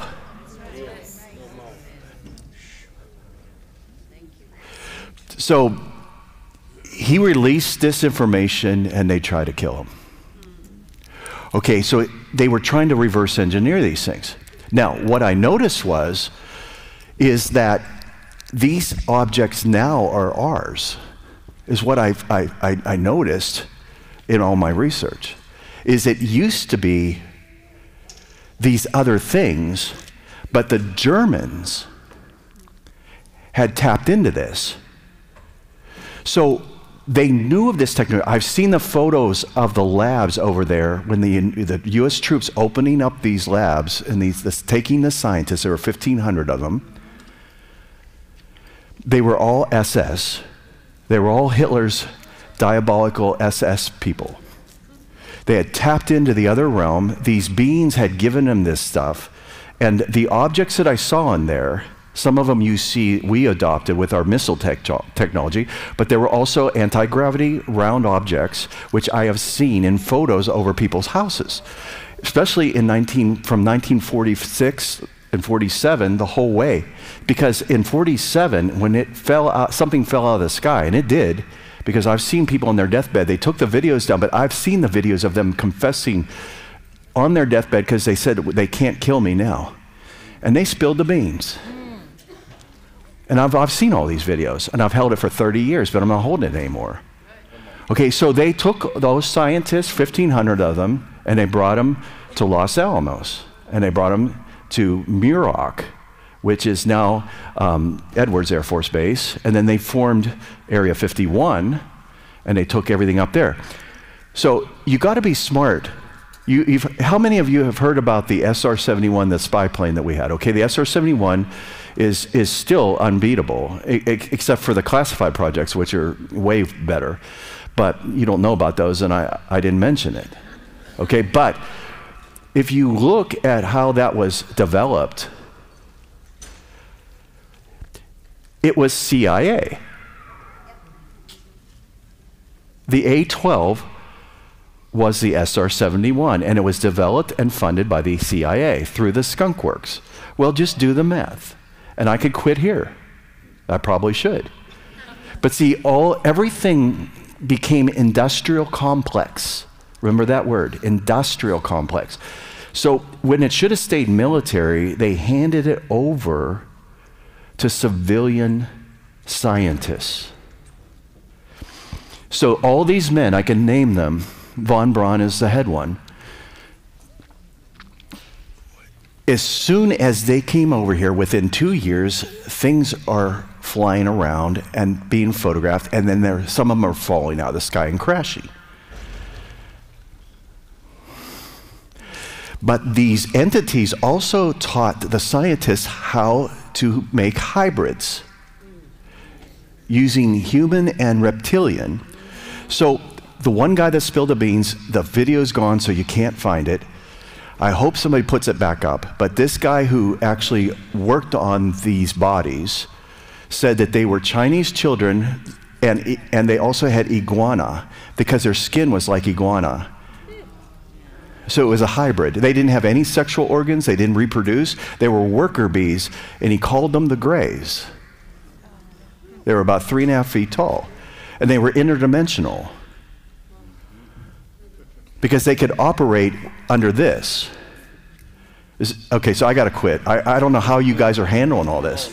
So Kathi, I don't know how Kathi handles it. She's handled me for 30 years, and I'm like, you know, we pray, we go to sleep, we eat, we pray, we preach, you know, and we just like try to behave. But the thing of it is I've been waiting for someone to stand up in the church and say, listen, we got to address this. Because if we don't address it, the same thing that just happened in the last 4 years is going to happen even more. You think I'm telling you, this is just the sandbox for the children, what you just went through in comparison to what's coming. I mean, I don't know if you've noticed the circus, but there is no other generation who allowed a president to stay at this point. Okay, you know that. I'm backing out of the cave. Okay, so anyway, this is representative of the old world, and that's how all of these beings appeared to be so supernatural, and they grew in size. See, the word Hagaborim in Hebrew is where it's translated giants, but it doesn't mean that they were necessarily large. They were mighty ones. They were the men of renown, men of old. It doesn't necessarily mean what you think. So you got to be careful that the rhetoric that you're being given is how you're labeling things, because if not, you're going to miss out on the truth. They're trying to coach you into believing that there's certain things, and then they ridicule you when you even say something about it, or if you see something. I want to release you to not be afraid to talk about it. Okay? All right, so this, real quick, this right here was drawn by this guy. So this is signed by him. Don't look at his name. I don't want anything, but anyway, he signed it. So Mike, can you help me? So he drew this. This is what he worked on. Okay. And then this is what it looks like. And this is our technology now. They reverse engineered it. There's 9 of them. One was found in an archaeological dig. And then the other ones are different shapes and sizes, but this is the one that he worked on, and this is kind of like where we're at right now. And this is what will happen over Phoenix. These are the kind of things that you're seeing, and the stuff that's happening is it's been transferred now in exchange for people, because they're bloodthirsty. Okay, backing out of the cave. Okay, so that's good. All right, so the 2 books, I got 7 books out of the 110 that I would want you to read, and you'll be done in just a couple hours, right? I didn't bring some of them. Oh boy. Okay, well, we'll just do with this. All right, here's 3 right here that'll get you started. This guy was the head of Jet Propulsion Laboratory for NASA. Okay, it's really wild is that he was asked by NASA, he developed the space shuttle boosters. Okay, he actually was asked, he said, we don't want you to prove that these exist because we know they exist. That's what he was told. We need you as a head of Jet Propulsion Laboratory to reverse engineer and tell us mathematically and scientifically how these fly. So this book would be a good start. His daughter found all this after he passed, and she published it. Oh dear. Okay, so that's this. And they're getting it to where it's getting more expensive. Like this one book, I'm not going to tell you which one it is, but this one's $5,000 because this guy blew the whistle. He was naval intelligence, and he blew the whistle. And it's all documents, and they killed him. And the book is $5,000. I got it from a guy that didn't know that. He sold it to me for $30, so, but don't tell him. Okay, so anyway, Paul Hill is the real deal. You can check him out. And his daughter published this book. It talks about the science about this, but of course, their narrative is he's got to push that they're aliens. Okay, so that's the only thing about it. The other one is Colonel Corso. He was in charge of the things that they retrieved from these craft when they fell, and he's legit too as well. It's called The Day After Roswell, and what he explains is how like all the stuff that you have in your house today was actually reverse engineered. And he explains how he was supposed to have the industrial complex reverse engineer all that stuff. And so Kevlar and things like that was all that was the suits they had on. And this was all technology that was pre-world, like during World War II. See, Satan had gotten into Hitler, because you can't kill 6 million people on the earth unless Satan is inside of you. Satan was on the ground in World War II. All right, so he killed God's people. It was over 100 million. I mean, you know, if you see the counts, it wasn't 6 million. But the bottom line is all the technology came over, 1,500 scientists. You can find the list for that. It's called Project Paperclip, which is the next book that you would read. She's up for Pulitzer Prize. She did all the research, so I don't have to. So anyway, any book that she writes, any interview she does, you need to watch her. I've never met her, but I want to meet her more than my favorite preachers, because she's real. So Project Paperclip is how Satan had given Hitler all this technology through witches and opening portals, and then all those scientists were building all this stuff, and the United States wanted all that. So they came and they took the 1,500, and they all became head, and one of them became head of NASA. Yeah, Hitler's guys became head of NASA. And if you look, all the intelligence agencies were formed right after Roswell. Yeah, the Air Force was formed after Roswell. It used to be Army Air Force. And then stuff started falling out of the sky, and they go, well, we need to separate this, and we need to be more focusing on that.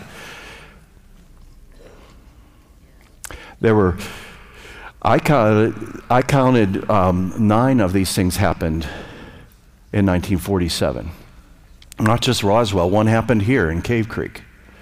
And I have photos from the Arizona Republic of it flying, and I have pictures of Luke Army Airfield coming out and picking it up. I have pictures of it being taken away.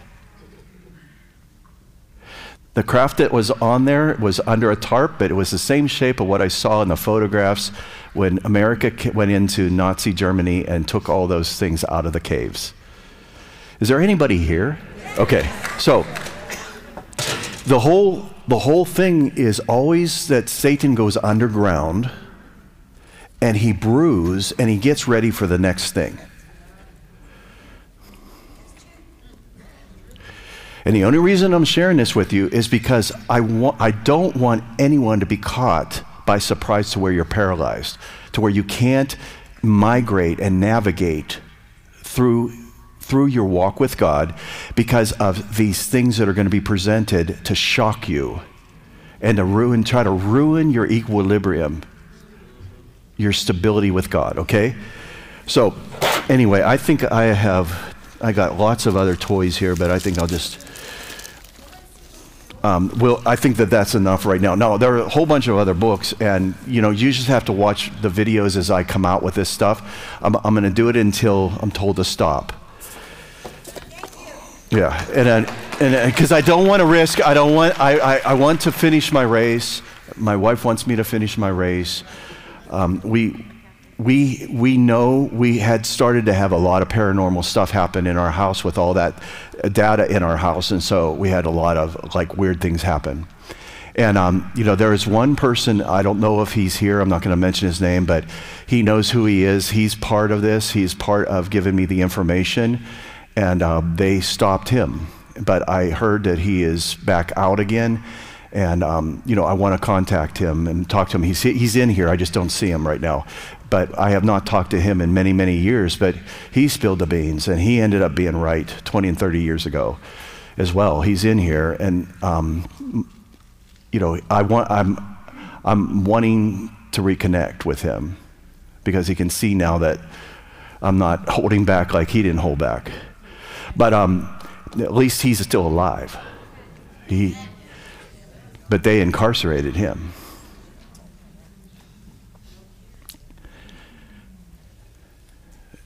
There's a fine line with this stuff.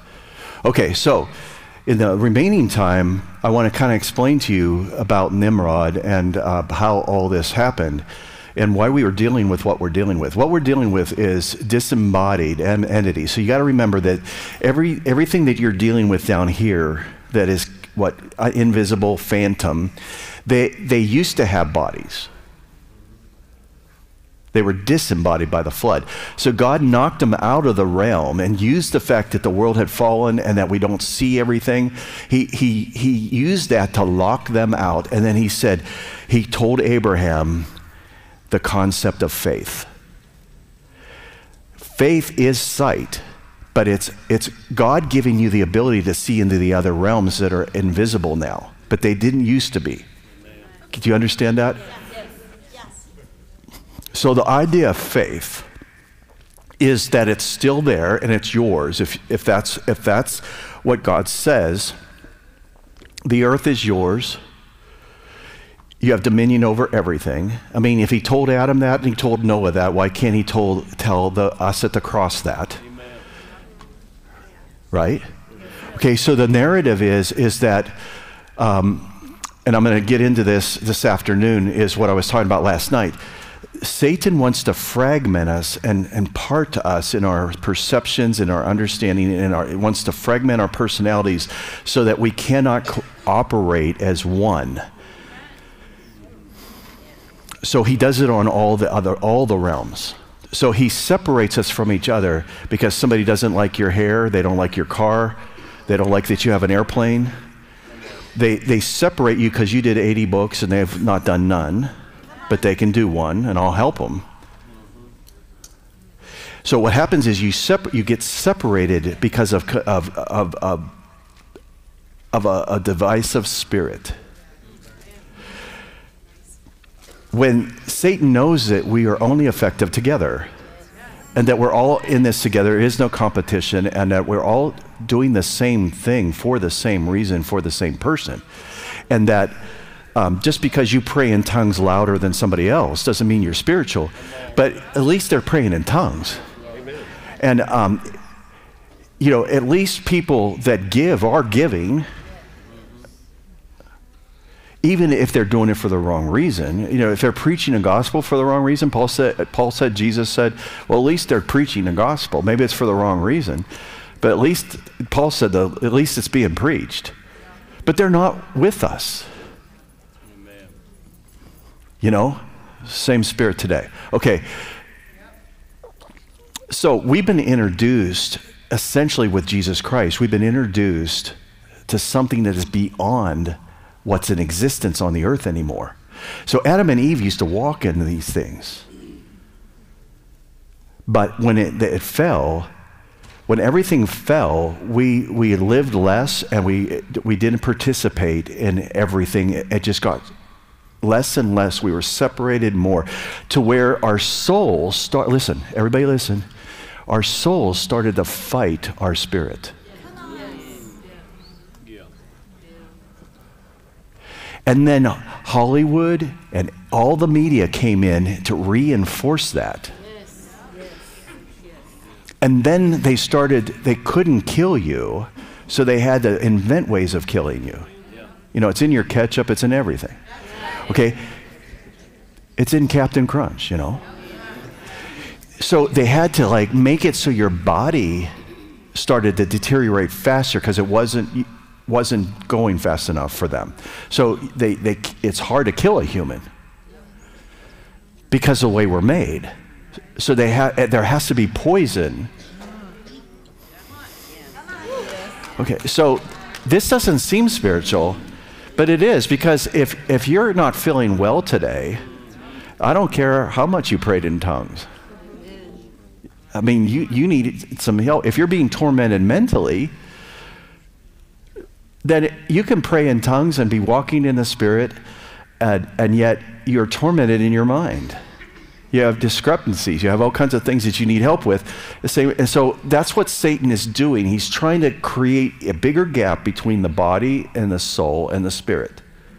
Is that okay? Everybody understand that? So these entities have taught how to separate people. And so governments that want to be dictatorships. Who in here is in the intelligence field that's spying on me right now? I mean, because they're here. They're here. They're in every meeting. I was just going to try to trick them and then see if they'd raise their hand and then say, oh my God, we'll get a picture of you and then we'll get a picture of you and we'll put you on the wall. These entities have presented themselves from another planet, being very, very well advanced, and they seeded us, and they're watching over us, and it's time to intervene. But they really have deceived the people that were in these. But they said, listen, this is how you can dumb people down. This is how you can, you get them into rejection. You get them into you get them to play golf, which is an impossible sport unless you do it 7 times a day. I'm serious. They set you up so the kids are watching this. Like, I want to be a professional ball player. It's like, do you realize that it's less than 1% of everybody that does this that actually gets a position? And once you get it, you find out the game's rigged anyway. So unless you work in Las Vegas, I mean, there's no advantage. I'm just kidding, but I'm not. I'm not kidding at all, but I am. I didn't say what I just said. But here's the thing is they route your children to be a certain thing. It's a setup for failure. Nobody wants to be something that we need anymore.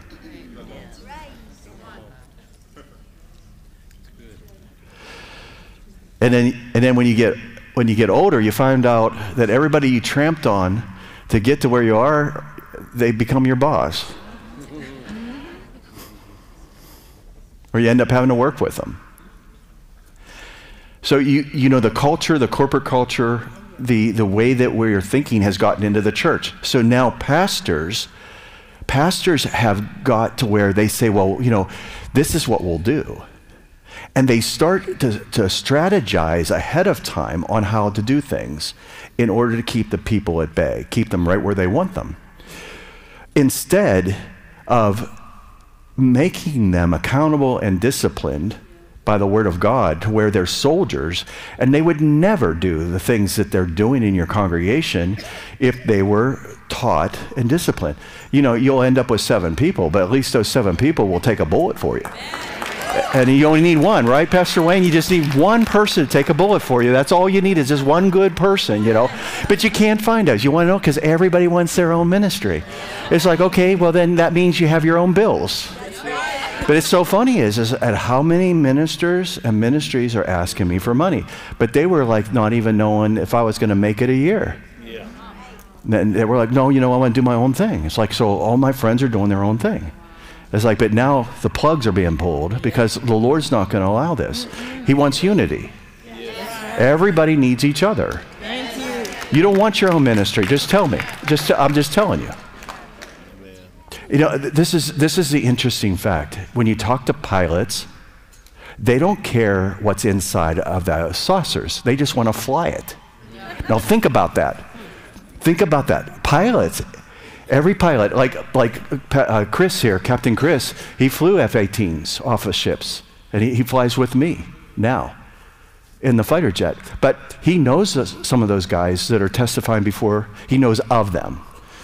Those are the real. They're the real guy. He says those guys are a real thing.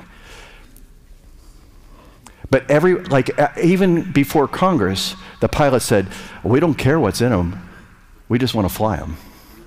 Because they embarrassed us.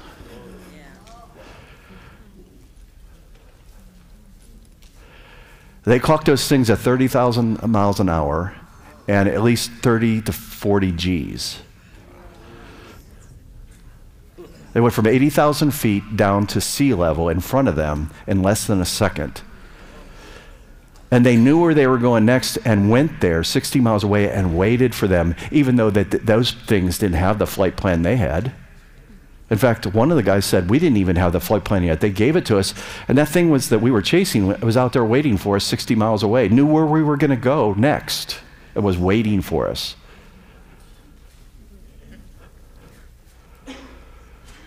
So these are guys that had the right reaction to this. They saw the technology, but the things inside is what you're being told to focus on in the coming days is those entities.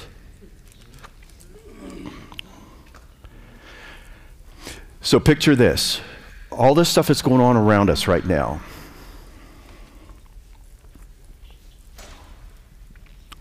Sometimes it bleeds through into the physical. It gets on film. Where's the Valoroons at? Are they here? Did they go home? Oh, I'm sorry. Okay, well, no, your dad, your mom, were they? Okay, anyway, I call them because they're local with me. We have a big building. We have a lot of storage and things like that. But every now and then, something will come on the film and trigger. It'll be infrared.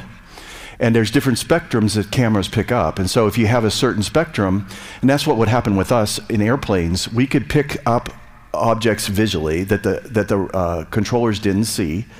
And then certain radar, we couldn't, like our regular radar, we couldn't pick it up. It's okay.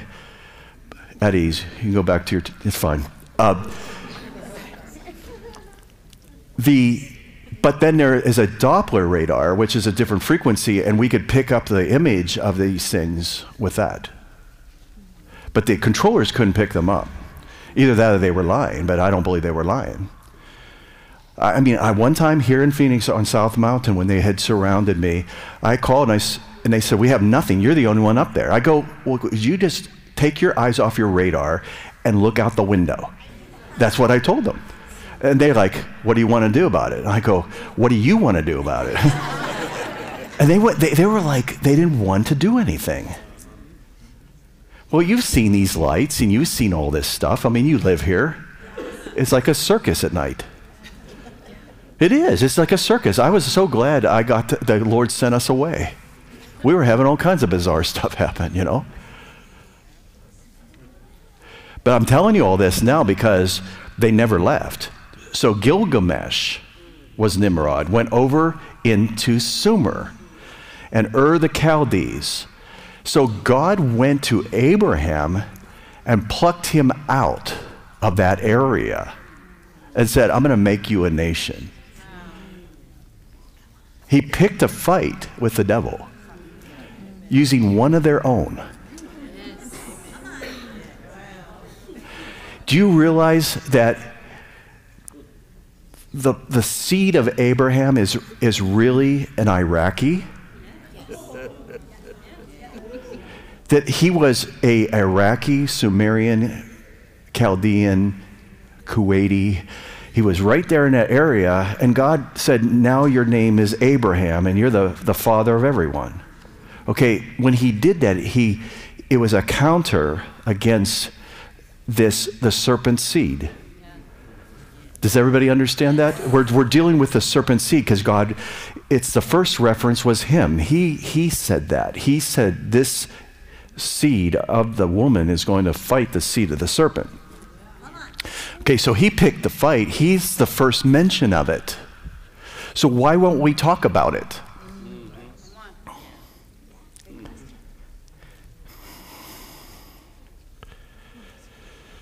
The things that confronted me when I was taken down in those caverns, the thing that confronted me was a very high up being that confronted me.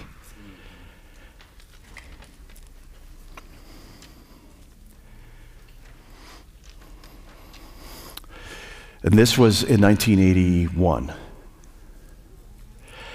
At the Assemblies of God College, I went to the head of the Assemblies of God church.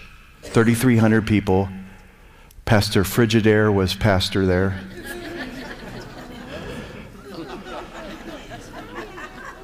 And all the head honchos for the Assemblies of God were there. And this is I'm a Christian for less than a year. And I'd given up the Air Force Academy to go to Pastor Frigidaire's church. And I'm just telling you, you got to understand me. I'm not going to change, so don't try to change me. Because you need people like me around you because you need to become these people. You need to become more like Jesus. Jesus didn't put up with this stuff. He said, you're going. You're leaving. He would just drive them out, period.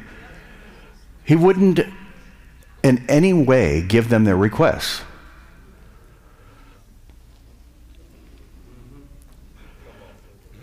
So I'm sitting there just a couple weeks in this, and this it was a guest speaker that night, and it was a lady. I can't believe it. It was a lady actually speaking, a minister.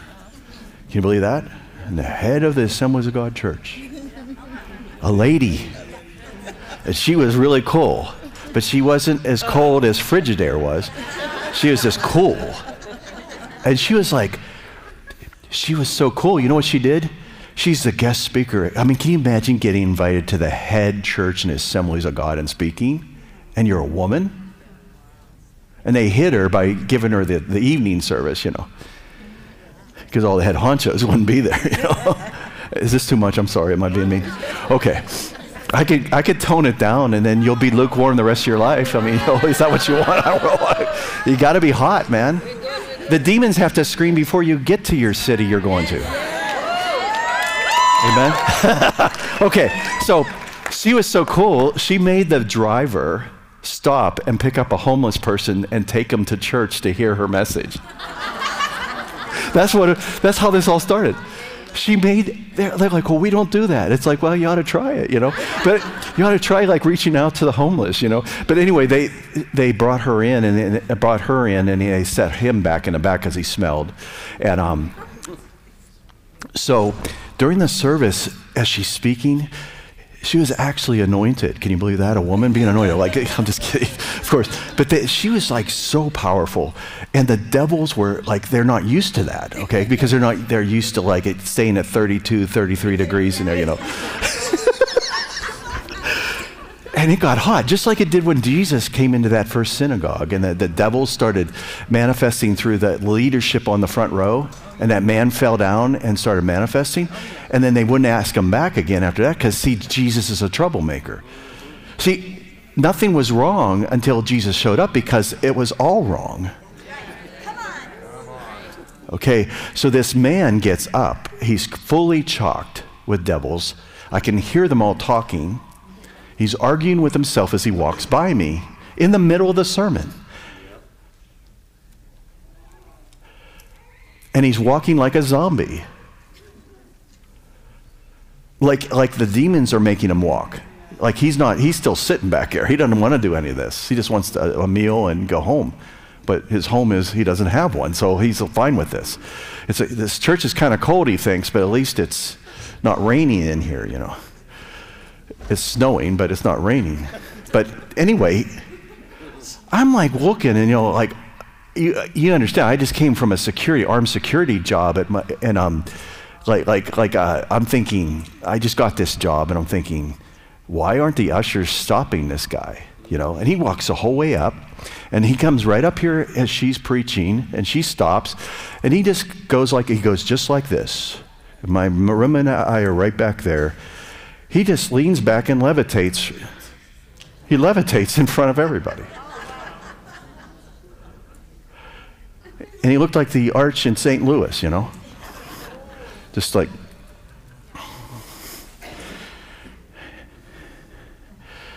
And I'm thinking, I've only been saved about a year, but I've killed the lion and the bear.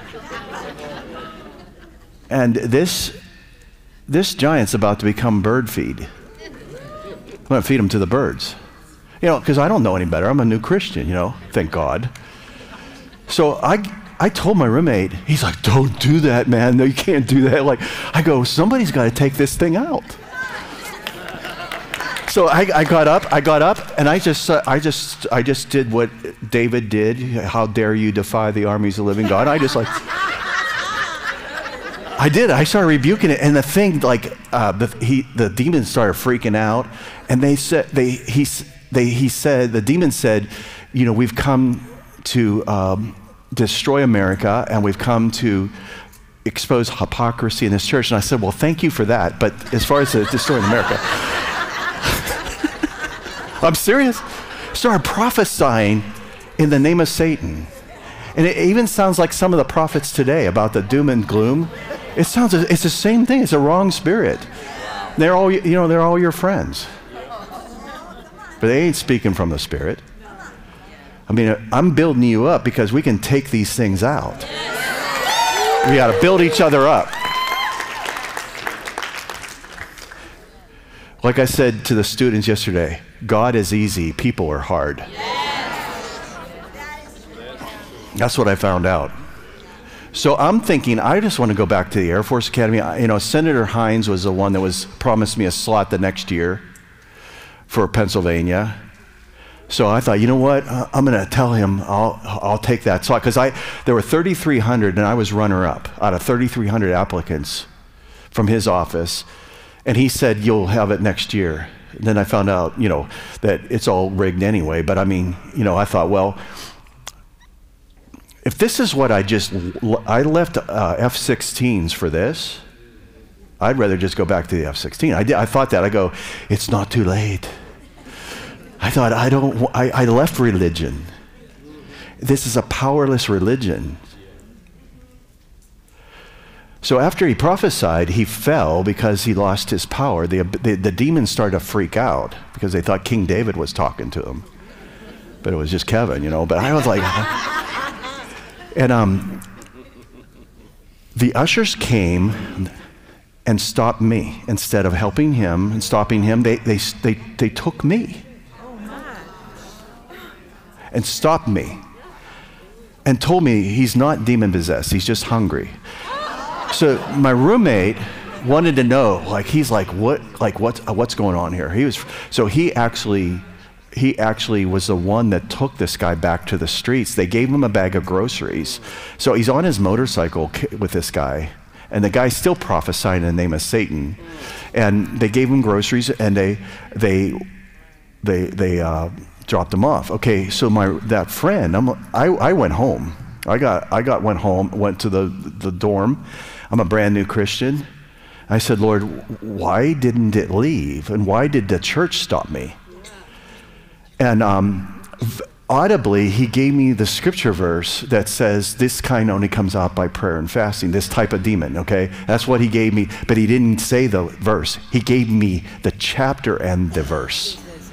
And I looked it up, because I didn't know the Bible back then. That's why I was in Bible school. And I go, okay. And I was crying. I fell asleep crying. And that's when I woke up to this entity at the foot of my bed. And he was upset with me. I've never seen anything like it since. I was taken to the caverns, and I saw all the sacrifices, and I saw all the stuff that you don't want to hear about that's happening right now with our children and with people in Hollywood drinking blood and all that. I saw all that in the caverns. See, they never left. They're down there, and they come up.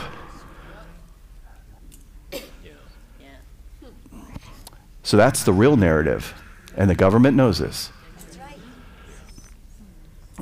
But they don't want to tell you because there's not that much you can do about it, they think. Okay, but it's interesting is that there is data that shows, like my friend that I just showed you, he was given a book by an intelligence agency that was on religion, that was given to them by these entities. It was 1,000 pages. It's about this thick. He said that he had to read through it. He wasn't allowed to take pictures. He was working on this craft. But in there, these entities said that they view humans as containers. And then I have other documents to show that the government documents where they were told how to prepare a human, this is government projects, to prepare humans to be inhabited by entities.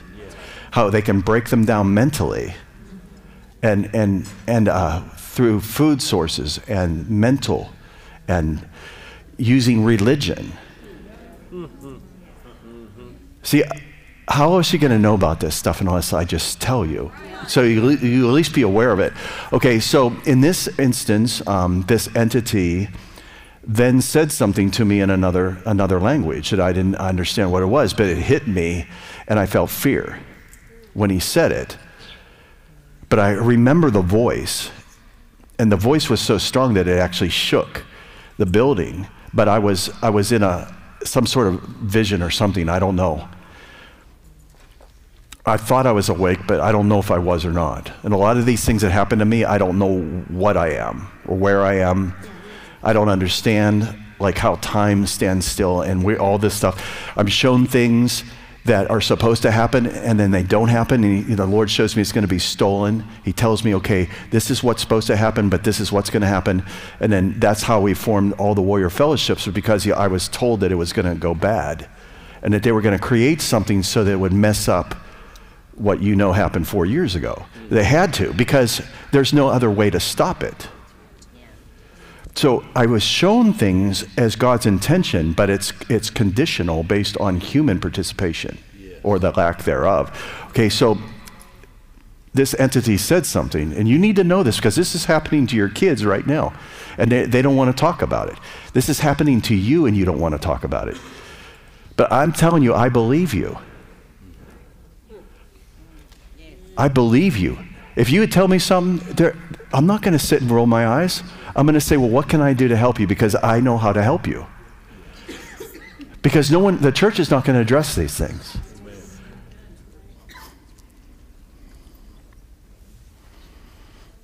This isn't going to get me on supernatural. You start talking about this stuff and it starts hitting the fan. But why are these things so popular? Why do they have millions of views when somebody talks about these things?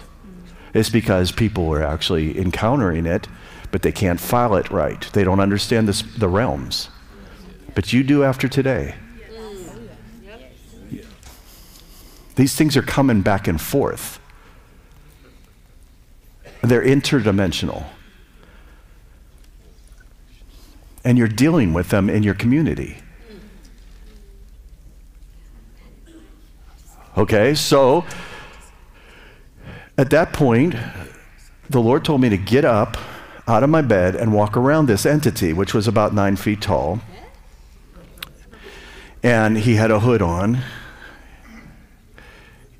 It's a brown robe. I started laughing at him. And he was talking to me in another language, but the Spirit of God came on me and all fear left because I was paralyzed. I want to tell you, I've never felt what I felt that day. Now, to tell you the truth, because I want to freak you out, I also had, months before that, I had just gotten to college, brand new Christian, don't know anything, think I know everything, but I don't. My dad tried to help me, but I almost had to get killed to find out that he was right and I was wrong. I don't know everything. Welcome to teenagers. Okay, so when I got saved and Jesus appeared to me, he said, I have called you as a mouthpiece for me. He said, you're going to be my battering ram. You're going to be you're going to be my plumb line, my battle axe, and my measuring rod. And he said, you're not going to be liked by everyone. What he meant was no one. But he was trying to be nice with me. He said that. He appeared to me 2 days after I got saved. And he said, I am just graduating from high school. And he says to me, so that your message is not compromised, I'm going to preserve you for many years. He said, so you're not going to the Air Force Academy. You're going to Bible school. He said, then you're going to go, after you're finished with school, he gave me the exact age that I would be hired with an airline. He said, you're going to work for an airline and retire from that airline. And this is why he told me that, so that you will never be manipulated by money, so that your message stays pure. So when I sat with Sid Roth after the first show, he goes, there has never been anyone like you ever. And he said, your job at Southwest is done. I guarantee you're going global. And I was at breakfast with him. And I said, no, I was just telling my story. And I don't want to be global. I just want to go home. He goes, it doesn't matter. He says, you're everything that the body of Christ needs. They need somebody that is relatable. He said, you're perfect. You're a flight attendant. You're not a minister. You've been in a career. You know, who stays at that job for 30 years, you know? And so it did happen. So I was at Southwest Airlines for about, I'd say 2 years. I was on an airplane. After this incident in college, I never had that entity encounter him again. But I asked the Lord, can you tell me, and I hope you're all listening to me. I asked the Lord, what did he just say? And this is what the Lord said. This is for you, all you pastors here. The Lord said, you can't handle what he just said. I was not ready at the time to hear what the enemy had said to me. I was not ready. Just like a lot of you before this session were not ready to hear. But you are ready, because you have to be now. You can't hide in the sand about these things anymore. The Lord said you couldn't handle what he said. So for those years that went by, I went through college, I went through assemblies, I went through Rhema, and then I got hired with Southwest Airlines, and I was on a flight into San Diego from here. Short flight, full, juice and coffee at the time, so it's going to be easy. You get about 11 minutes to serve. That's easy. I had 30 people in my section. I'm just joking. It's impossible, but we did it. Because you get about 11 minutes on an hour flight, because 20 minutes is up and 20 minutes is down, and you can't do anything in either one of those segments because it's too bumpy. So you get about 11 minutes of cruise, and then you got to start down. Okay, so during the time when I was at Southwest, I'd be praying in the Spirit, feeding the poor every night. And I said, Lord, why am I here at Southwest? I could be a pilot. Why am I a flight attendant? And what did that entity, I would every now and then bother him. What did that entity say at the foot of my bed at the Assemblies of God College? I kept bothering him about it because I knew in my mind, and I'm telling you this because I knew that when the Lord could tell me that I had matured. Oh, like I wasn't allowed to read the book of Enoch until just recently.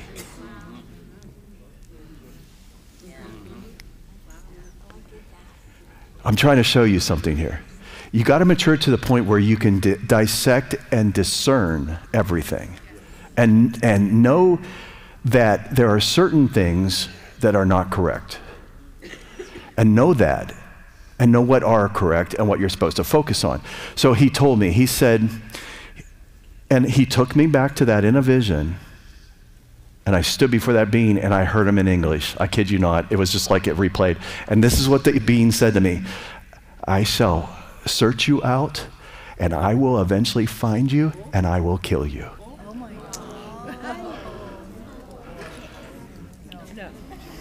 Okay, so back to San Diego. Now, I'm just trying to show you that these things never left, and that they know where you're at, and they have plans for you, and they have plans for your children. It's all, and they're going to work with the government. They're going to work with your pastor. If he's not hot, he's not. I'm telling you, you can't be in between, because that's freaky. You should be an outpost in your city. Angels should want to come and help you in your service. Angels should want to come and stop at your house on their way somewhere. I'm telling you, Kathy, didn't it happen to us? Angels, groups of angels would come and flood our house while we're here. Right?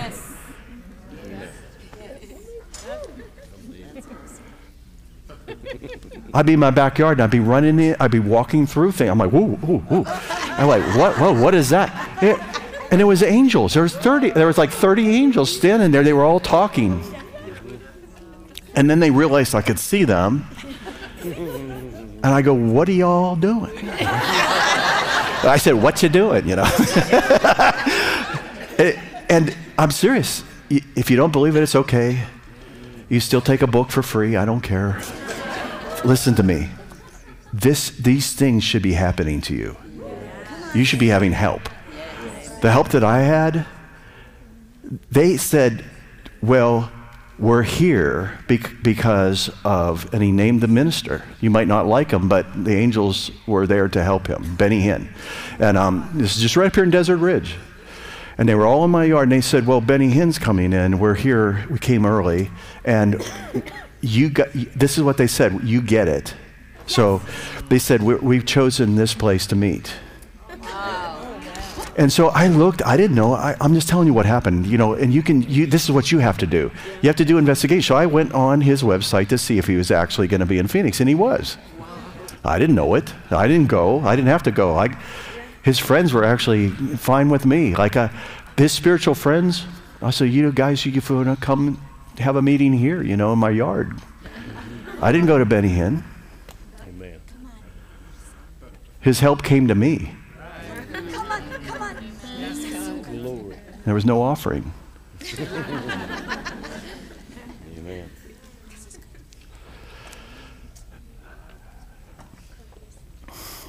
So the flight attendant on the descent comes up to me, which is not good. If a flight attendant has to come from the back to the front on descent, when you're just trying to throw things and make it look like you did something to secure your back galley and all that, and you're trying to get people to stay seated, and all of you become like 14-year-olds on a plane. I don't know what happens to y'all. But I had this flight attendant come out because you got to get back here. This lady is threatening to light the plane on fire because she does not like you. I go, she doesn't like me.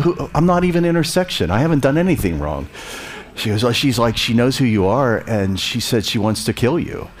And she had lit a fire. She had taken the magazine, our airline magazine, which is actually pretty good. It's just not a fire starter, but she was using it as a fire starter. She had ripped the pages out, and she had gotten a lighter, and she had started a fire there. So it's kind of weird. And I see Lynn back there, flight attendant. I know there's other flight attendants in here, but it's really weird how we get a certain way when something happens. We've been trained for years.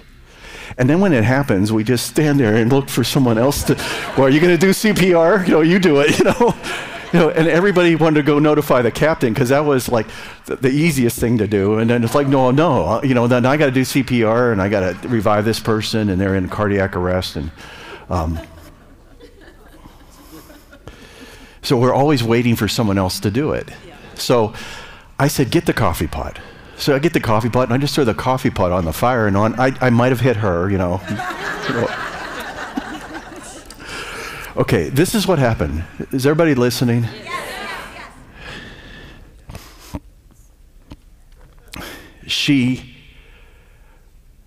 As I walked to the back to get that, her head rotated the whole way around like an owl, and she got on the ground and slithered like a snake. She had no backbone. And we didn't have cell phones back then, or I would have taken a picture of it. So we had to restrain her, hold her till landing. They could not get her apprehended. So they put her they literally had her in a straitjacket. And on the way out,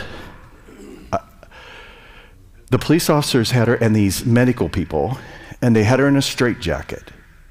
So she couldn't move anything. She turned her head the whole way around in front of everybody, and she said, I will find you, and when I find you, I will kill you.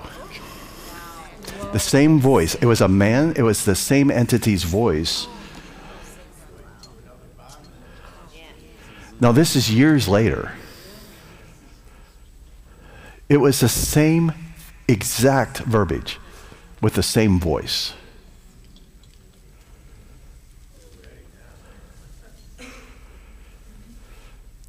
And I've had this happen, and that's why Kathy remembers the day I called her. I said, it's time for me to quit. It took 8 police officers to take these people off. When I walked back there, 15 people manifested. It took 8 cops. They had to carry them off physically over everybody's head because they wouldn't get off, and they could not apprehend them. Those people will never fly again. They will never own a bicycle again because they threatened to rape all the women. Now, me walking to the back to say hi to the flight attendants, how could that incite that? Do you hear what I'm saying? Why did they tell the flight attendants we're going to rape all the women? In front of their children, they said this. What caused those people who came on and said hi to me, but then when I walked back there, they said, we don't want you back here. Get back up front. That's what they said initially when I went through my walkthrough. And that should have been my sign. But then during the flight, they said, we got a call for military escort because they're threatening to rape the women. And so we were going into Las Vegas from Pittsburgh. And so they were going to call for the fighter jets to come and escort us in.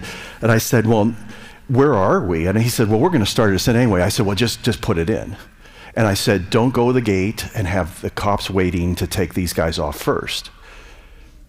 Now, I'm not making this up. So what is happening when people start to shift over into that? All I'm doing is telling you stories because there is another side to everything. Why do people act up when they get when they start encountering authority? Why do they act up with a police officer? See, to me, a police officer is a safe place to be. If somebody's shooting at me, I'm going to go running toward them. I feel the opposite. When somebody's better than me, I don't get jealous and mad. I make them my friend and I say, teach me everything you know. So what causes people to manifest? What causes people to change their personality? It's the fact that there's entities that are trying to gain access to people. So you're supposed to shine and be the answer at that point. You're supposed to step in and be the solution to the problem. Amen? Well, it's time. I know we haven't finished our coffee yet. I see Sven and Cal back there. No, listen. Everything I've said to you is to help you. Is that not everything that you see is true, but everything that you don't see, it doesn't mean it's not there. The thing that I want you to be careful about is that you don't draw your conclusions based on things that are being said to you. You need to investigate for yourself. So the best way to be is to be rooted in the Word of God and know what God has said about us in the Bible and that He's giving authority. What is interesting is in this paperwork, in these documents of these studies, that these entities cannot operate if you mention the name of Jesus. They do not operate even if you have a cross on. They don't like the cross. I'm talking about the things that you call aliens. So, Rachel, can you talk just for a second? Okay, Rachel, you remember Paradise Valley Mall? It's probably not in existence anymore, right? They got Amazon now, right? But anyway, Paradise Valley Mall, I met Rachel. And I'm gonna take an extra couple minutes, and all you pilots, thank you just for being patient for a second. Rachel has a really good story. The Lord spoke to me one day when I was in Desert Ridge living there with Kathy, and I told Kathy, I said, you know that girl named Rachel? I said, the Lord just told me that she has had these encounters with these grays, and that they had been harassing her and things like that previously, and that she needs me to talk to her, and I'm going to make an exception and talk to her about what I know. I said, can you call her? Am I right? Absolutely. I said, can you meet me at Paradise Valley Mall? So I didn't let her talk. I talked. I said, this is what's happened to you, right? And I told you what they looked like. I didn't even know your last name. You described everything in detail. Okay, just tell them that, because the Lord sent me to somebody to help them with what was going on with them. If there's anybody in here that's having these things happen, we believe you. Okay? I want to set you at ease that we need to address things that are happening in the paranormal and that we need to be there for people and believe that what they're going through is something valid. Okay? Go ahead. Thank you. First, welcome home, Rachel. I'm just kidding. You know, I lived here for 28 years, and by the grace of God, I moved to North Carolina. And when we landed, I was actually thinking of this testimony when we actually landed here. And I said, Lord, I am so grateful that you set me free. And just to preface what Kevin just said, everything he said is most accurate. When Kathi called me up and she said, will you meet us? I didn't know. I thought we were just going to have a talk. And he told me everything verbatim, what he just said is accurate. I never told anybody. I mean, I didn't want to be the crazy Christian saying, oh, I got abducted by aliens, because that's not really a conversation you have when you go to church. At least not at Scottsdale Bible. That's where I used to go. And as anyone here knows, I used to go to CFTN. But so my story is, before I met the Lord, I still am Jewish, but I didn't know Jesus.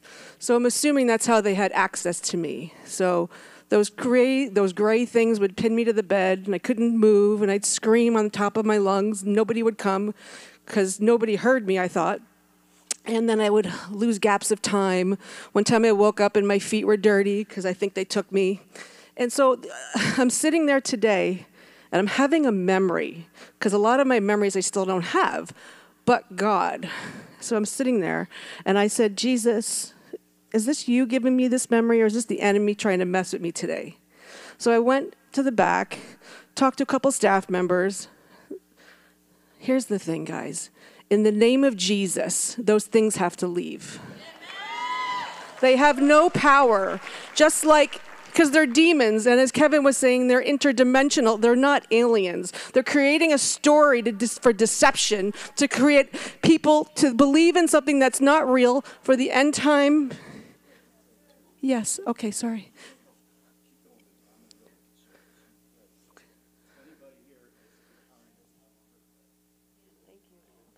And so when I say in the name of Jesus, the enemy knows I know Jesus, okay? So it has to leave in the name of Jesus. And my heart when I share this, guys, is not to focus on the devil. It's to focus on Jesus. Because the enemy wants all the attention. He wants you to puff him up. He wants me to tell you what happened and all the stories. But I'm not going there. I'm here to tell you that it's a deception. I'll give you the bullets. It's a lie. If you want to come talk to me about it, I'm happy to pray for you and help you get set free. Because he wants you to stay boxed in a lie, because he tries to isolate you with this lie. The day Kevin and Kathi met with me, my life changed forever. They cared about me. And I thank you, Lord, that everybody here, that they heard the truth this morning, Lord, and they received the truth. And I thank you, Lord. We are an army, your army, Jesus. We are your army. And as one, we are united. So right now, in the name of Jesus, I bind every demon in hell that tries to move through his people in Jesus' name. And I thank you, Father God. Let the truth set them free. Lord, your word says, oh, the sum sets free is free indeed. So we thank you, Lord. I speak deliverance right now to your people. I thank you, Jesus. We thank you, Lord. The joy of the Lord is our strength. So we thank you, Father God, right now. Let the blood of Jesus be on your people. And I thank you, Lord, that no trauma can remain. It has to leave right now in the matchless name of Jesus. And we pray, Father God, their lives are just getting started. So we thank you, Father God, the dreams, the visions, the destinies you have for each of your people here, Lord God, let them continue to walk out the pages written about them in heaven. The enemy is so scared of you walking in your destiny. You, Jesus, have all power, and we give you all the glory, all the praise, and all the honor in Jesus' name.